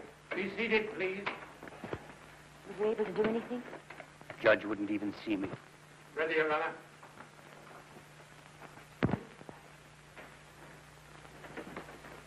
I want to advise you that you're entitled to be represented by counsel, to be confronted by the witnesses that may testify against you, to compel the witnesses to attend on your behalf to a public and speedy trial by the court or by a jury, and the right to be admitted to bail. Call the first five. Gregory, Hale, Haynes, Rodriguez, Johnson. Come on, boys, get over. Go ahead. Move along. William Gregory. Yes. Plain drunk, picked up at 5th in town. Asleep in the gutter. 14 similar offenses in the past 6 months. Still at it, Gregory. How do you plead? I don't feel so bad. I didn't ask you how you feel. I asked you how you plead. Guilty, I guess. When did you get out the last time? Just before Christmas. Well, I'm sorry you'll have to miss New Year's. You'll be out in time for Washington's birthday in 60 days. Milton Rails. Plain drunk, picked up on Brooklyn Avenue, given treatment at receiving hospital, then removed to jail. How old are you, Rails? 17, sir. Did you take a good look at those men in the cell with you last night? Yes, sir. And have you taken a good look at yourself this morning? No, sir.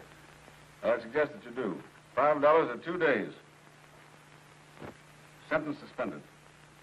Oh, Judge. Alfred Henkel, more commonly known as Norman Maine.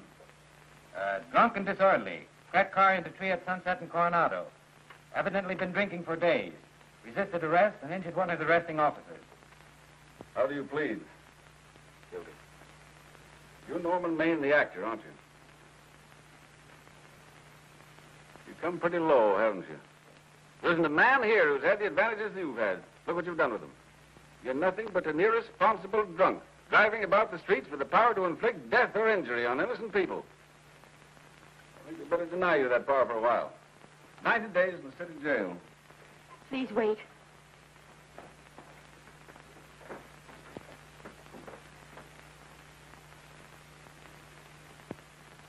I'm his wife. Yes, I recognize you, Miss Lester. Please, Judge. I promise you this won't happen again. I'll be responsible for him. If you just won't send him there. You realize that this man, when drunk, is obviously a menace to public safety?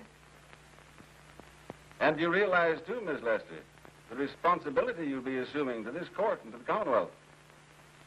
I do. Sentence suspended.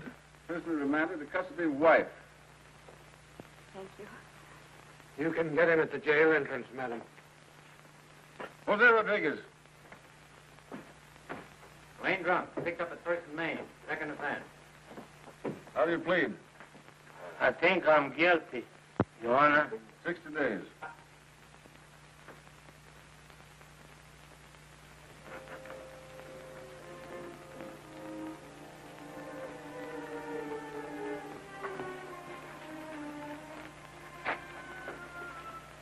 Yeah, I'm so tired. Hold it, Mr. Maine. Picture. Oh, no. What about a statement for the press? Oh, no, please.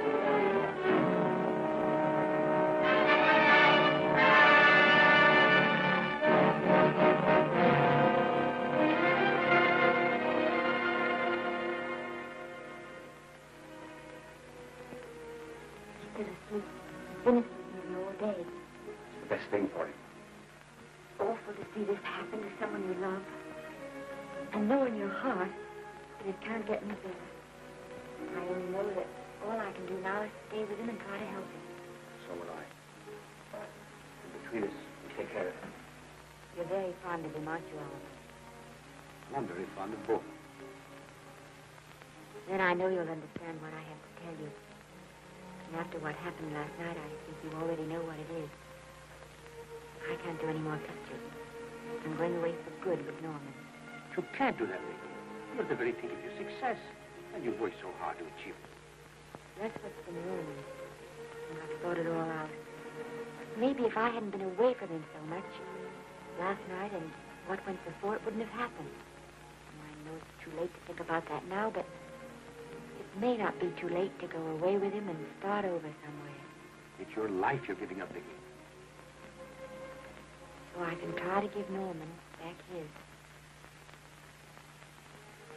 Can you honestly tell me I'm wrong to do it? No, Vicky. I can't honestly tell you that. Then there'll be no more Vicky Lester.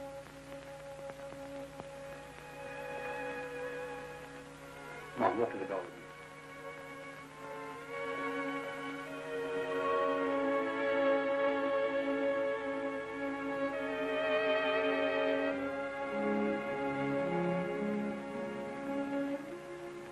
Goodbye, Vicky Lester.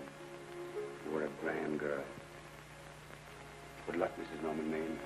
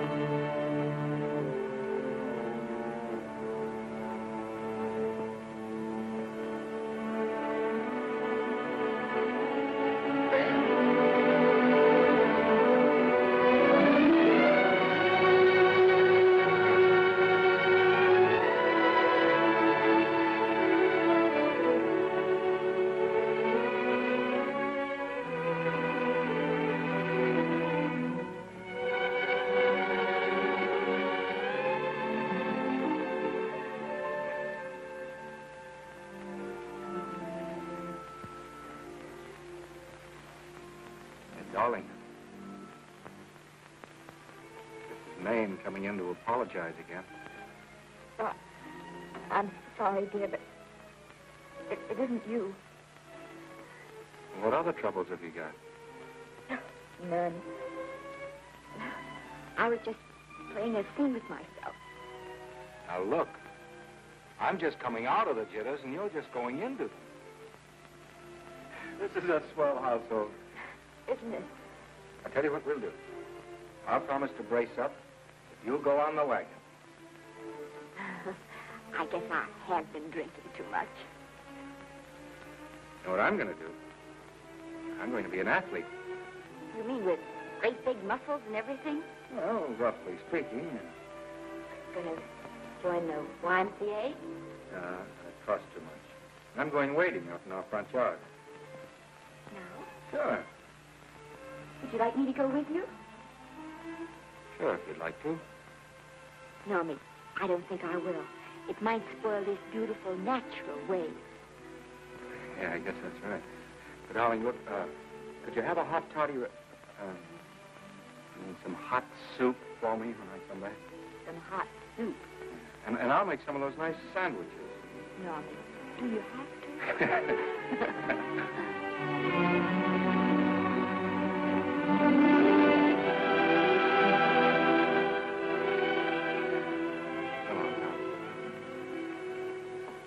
I don't stay in too long.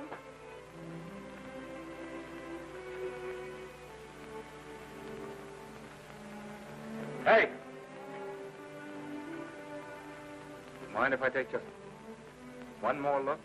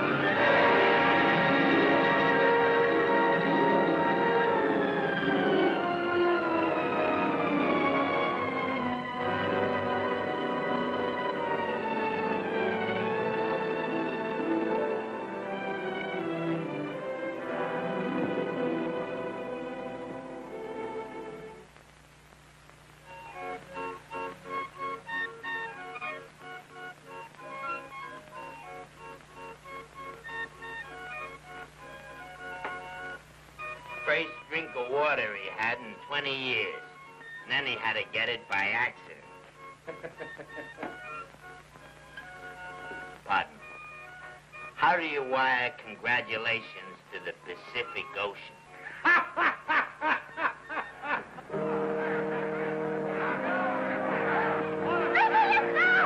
Oh, you can't see her face! Hello, Vicky.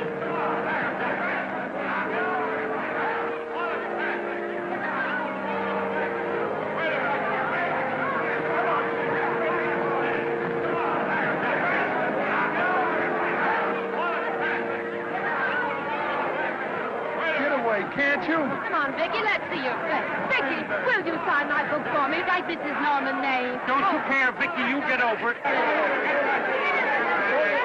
Stand back, can't you?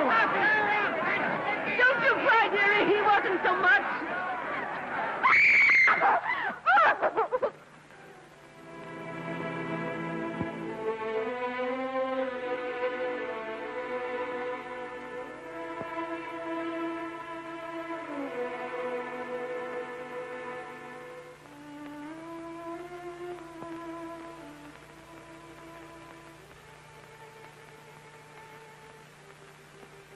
Do you mind if I take just one more look?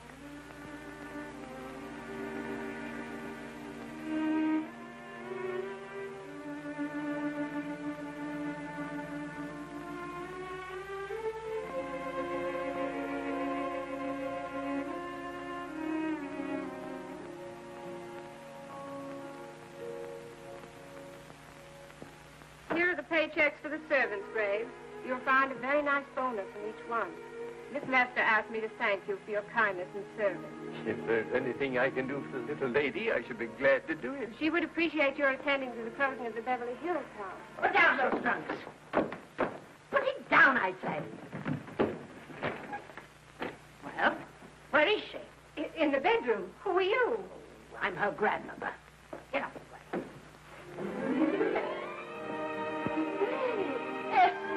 Granny, darling. Oh, I'm so glad to see you. What made you come? Oh, I know when I'm needed.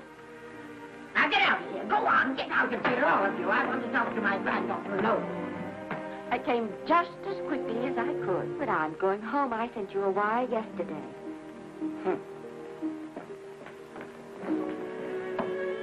Sit down. Is it true that you're going to quit the movies? I never want to hear them again. What are you running away from, little girl? I'm not running away. It's just that I can't go on. My heart isn't in it anymore. Once I told you, if you get what you want, you have to give your heart in exchange. And you said you were willing. Do you remember? I remember. It seems to me that you got more than you bargained for. More fame, more success, even more personal happiness. Maybe more unhappiness. But you did make a bargain. And now you're whining over it. I don't think I'd feel so very proud of myself if I were you, Esther. I'm not, Granny. But my mind's made up. Oh, then I'm sorry I gave you the money to come out here. You just waste. Oh, but Granny... I was proud of you, Esther.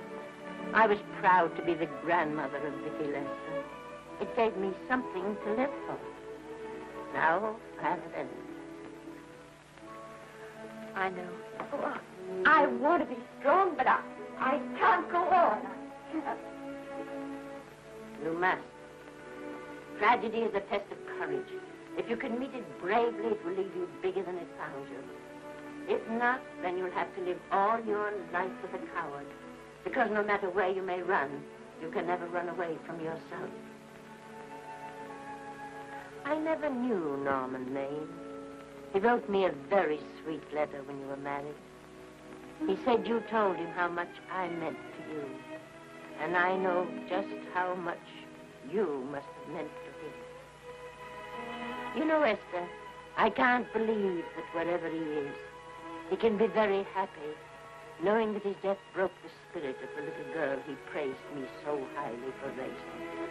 And I can't believe that he can be very proud, knowing that all his great love did for you was to make you a quitter. The car is ready, Miss Lester. We'll have to go now to make the train.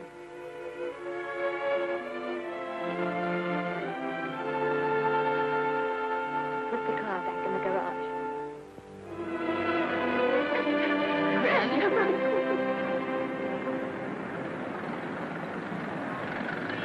The entire picture industry has come to the Chinese theater for this opening tonight. It has come to pay tribute to a great star on her long-awaited return to the screen in what has been called her greatest performance. It has come to pay tribute to the girl herself. The girl who has won the heart of Hollywood. The girl who has won the heart of the world. Miss Vicky Lester. And if I'm not mistaken, Miss Lester's car has just driven up. Yes, it is she.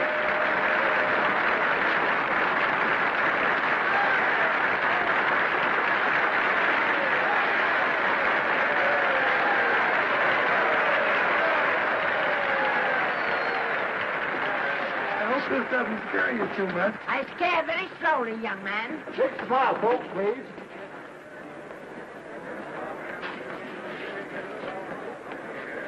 They'll have your mug, your face, plastered across half the papers in the country tomorrow. How do I look? Oh, you look swell. You're a liar, but I like you. And here's Miss Lester's grandmother. Won't you say a few words to the radio audience, please? Say something, Letty. You know, we've got a thing like that back home where they all listen in on, but we call it a party line. Won't you say something, please? They're listening. Maybe some of you people listening in dream about coming to Hollywood. Maybe some of you get pretty discouraged. Well, when you do, you just think about me. It took me over 60 years to get here, but here I am, and here I mean to stay. Thank you very much.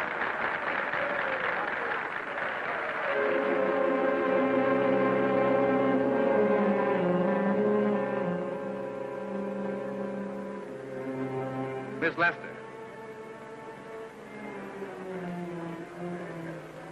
This microphone is on an international hookup. Throughout the world, your fans are hoping that you'll say a few words to them.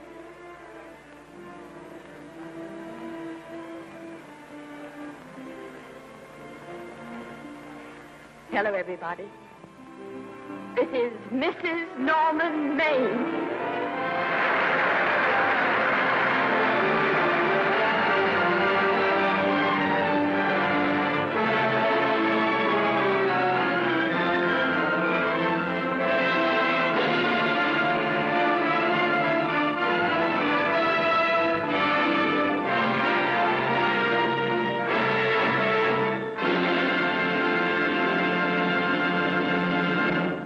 Hi, I'm Rob Disman, and I'm the owner of your local Domino's Slippery Rock.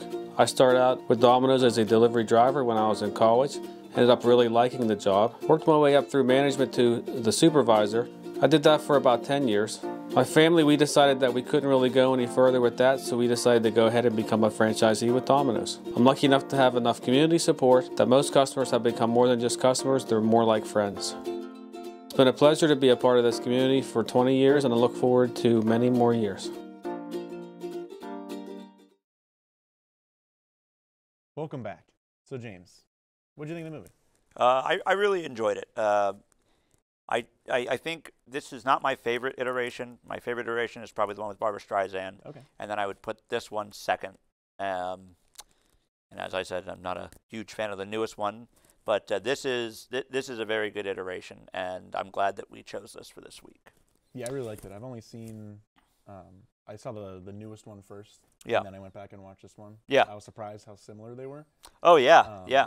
Like, they really kept the story intact for the most part. Yeah, yeah, and a lot of times for remakes, you know, you find that they'll change major aspects of the story, but for the most part, for A Star Is Born, they have kept the core story exactly the same in all 4 iterations. Yeah. Except with, you know, Lady Gaga and Bradley Cooper, they weren't film stars, you know, they were singers. You know, just something about this film that I think kind of sets it apart in a category of its own. This is actually the first Technicolor film to be nominated for the Best Film Academy Award. Yeah, it's also known as the first, you know, all color film actually to be an actual hit. You know, up until this point, color films, I mean, yeah, they did well, but they weren't as successful as some of their black and white predecessors, and mainly because that's what, you know, people knew. But this was the first all-color hit film, which, again, I just think sets it apart all on its own. I mean, I can see why. I really kind of like the tone of the movie because it's funny. They tell a lot of jokes in the movie, but also it does kind of have like the sad undertones, and obviously the ending is pretty. Yeah, yeah. Sad, so. Well, and that goes back to Frederick March and Janet Gaynor. I mean, just having a great chemistry on film.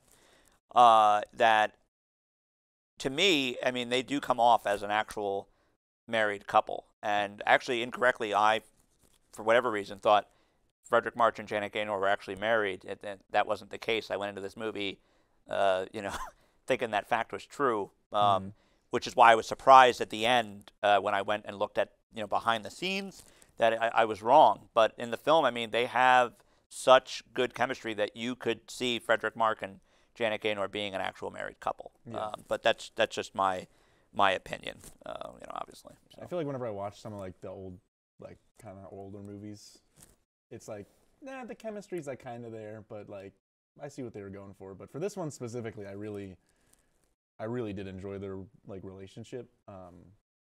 which is really important to get, I guess, for this story, because you can't really be sad. Oh yeah. If you don't think that they were a good fit in the first place. Oh so. yeah, and the performance of Frederick March in this film, talking just about the end, when he walks off, into the ocean. I mean, you really feel it. I mean, it's an upsetting ending to the movie because you want to root for, him. Like, you want to see him come back on top. You want to see his career restarted, and at the same time, like, you understand kind of the growing rift between he and his wife, because he thought that they were going to come on top together, and obviously she starts gaining more traction with her career, wins the Oscar for her performance. And just a fun fact about that, the Oscar that she receives in the movie was actually Janet Gaynor's own Academy Award that she had won in real life. They used that as the prop. That's actually really cool. Yeah. So, but getting back on point, I mean, you can almost relate to the feelings in the film, because we've all been in a point in our lives where maybe we're questioning, decisions that we made. In relationships, I mean, there are those, rifts where, you do start to maybe seem overshadowed by your significant other, depending on, where you are, in your life, and, how successful or whatever their life is turning to. So, yeah, I just think that was a major aspect of the film. So I know you mentioned the Oscar, which is cool. You got any other fun facts from behind the scenes? Yeah. So, and this kind of goes with what we were talking about with the chemistry and the feeling that they were an actual married couple. The film has always rumored to have been about Barbara Stanwyck, who was a very fine actress, and her first husband, and that it was written specifically, about them. So I think that's where a lot of that realistic feeling to that relationship comes from, because it's not somebody sitting in an office and coming up with this fictional story. It's based on actual people. Now, obviously, some things were changed, but I just think that really helps the movie, which is why I'm a very big fan of films that are about actual events and actual people. I mean, it feels more natural that way. So. Oh yeah, no, it absolutely does.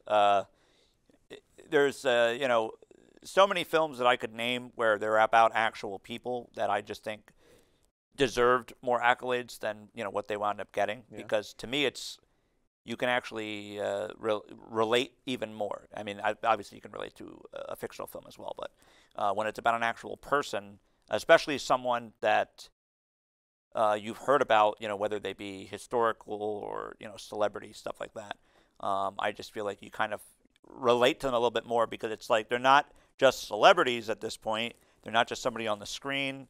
They're actual human. You see that side to them. I think we idolize celebrities in a way where they're like God sort of thing.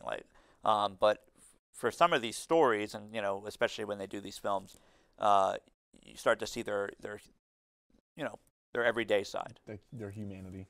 Yeah, absolutely. I just think for the 1937 iteration, and comparing it to the 2019 Lady Gaga and Bradley Cooper, and I'm going to use that one because it's more relevant and more people have probably seen it. But comparing those two together, I have to just point out the differences between Bradley Cooper and Frederick March, in between the two films. Bradley Cooper, who's a great actor, by the way. I like Bradley Cooper a lot. He comes off more gruff, and I guess in a way you could say it's more realistic in the 2019 film because they don't hold back. I mean, they show that side of alcoholism in a very realistic way. Because in the 1937 version, he kind of has that moment at the awards where he has his outburst, but in the newer one, it's kind of like you can almost kind of feel that run through the whole movie, if you know what I mean? Oh, yeah. Yeah. And I think, I think that's one aspect of the newer version that really holds weight, is that it's a realistic side to it. And, they didn't really show stuff like that back in the 1930s, 40s, and 50s. I mean, there were certain things that were not shown in films or on television because, they were considered too taboo. And, showing somebody, in that manner was a little bit too taboo. They didn't think that people wanted to come to the movies and see that, especially in the 30s. I mean, you're talking about it's, the decade of the, when the Great Depression happened, and people were going through, such turmoil in their lives that many people were turning to alcohol. And, the movies were supposed to be an escape, or are still supposed to be an escape from your everyday life, so that you don't have to think about things like that. Yeah. But, so in our version that we watched, you don't see things pushed to the envelope like you do today, and then bouncing back to the 2019 film like it was in that movie. Yeah, but I still think showing the alcoholism and stuff in a story that old, like, still pretty impressive. Just because, like you said, movies weren't really.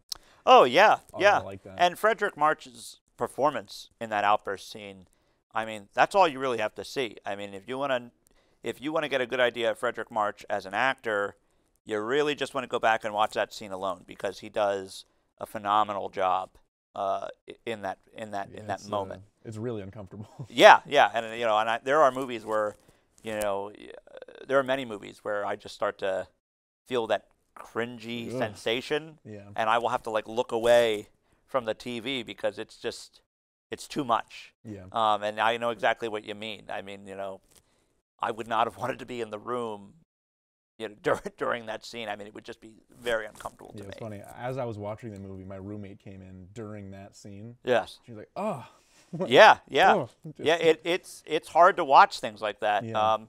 Which is why, I mean, I try to imagine what audiences from the 30s, how they would react to movies and TV now. I mean, especially TV. I mean, you think of shows like NCIS and CSI, the graphic violence they show on TV now versus, and those shows are pretty standard. Right. You didn't even see any type of blood, back in the 30s and 40s. And, films had a little bit more leeway, but even films, gangster films, people getting shot or whatever, there wasn't, gory scenes that went with that.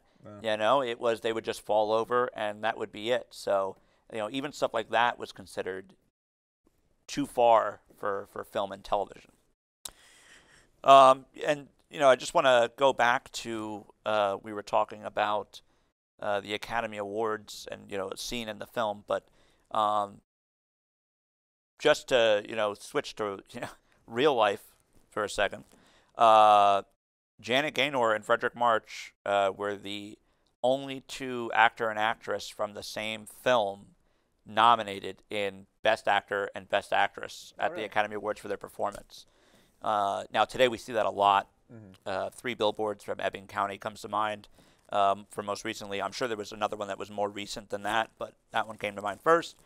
We see that a lot now, but back then it was rare when you had an actress and an actor from one singular movie both get nominated at the Academy Awards. Yeah, that's really cool. I didn't know. Yeah, no.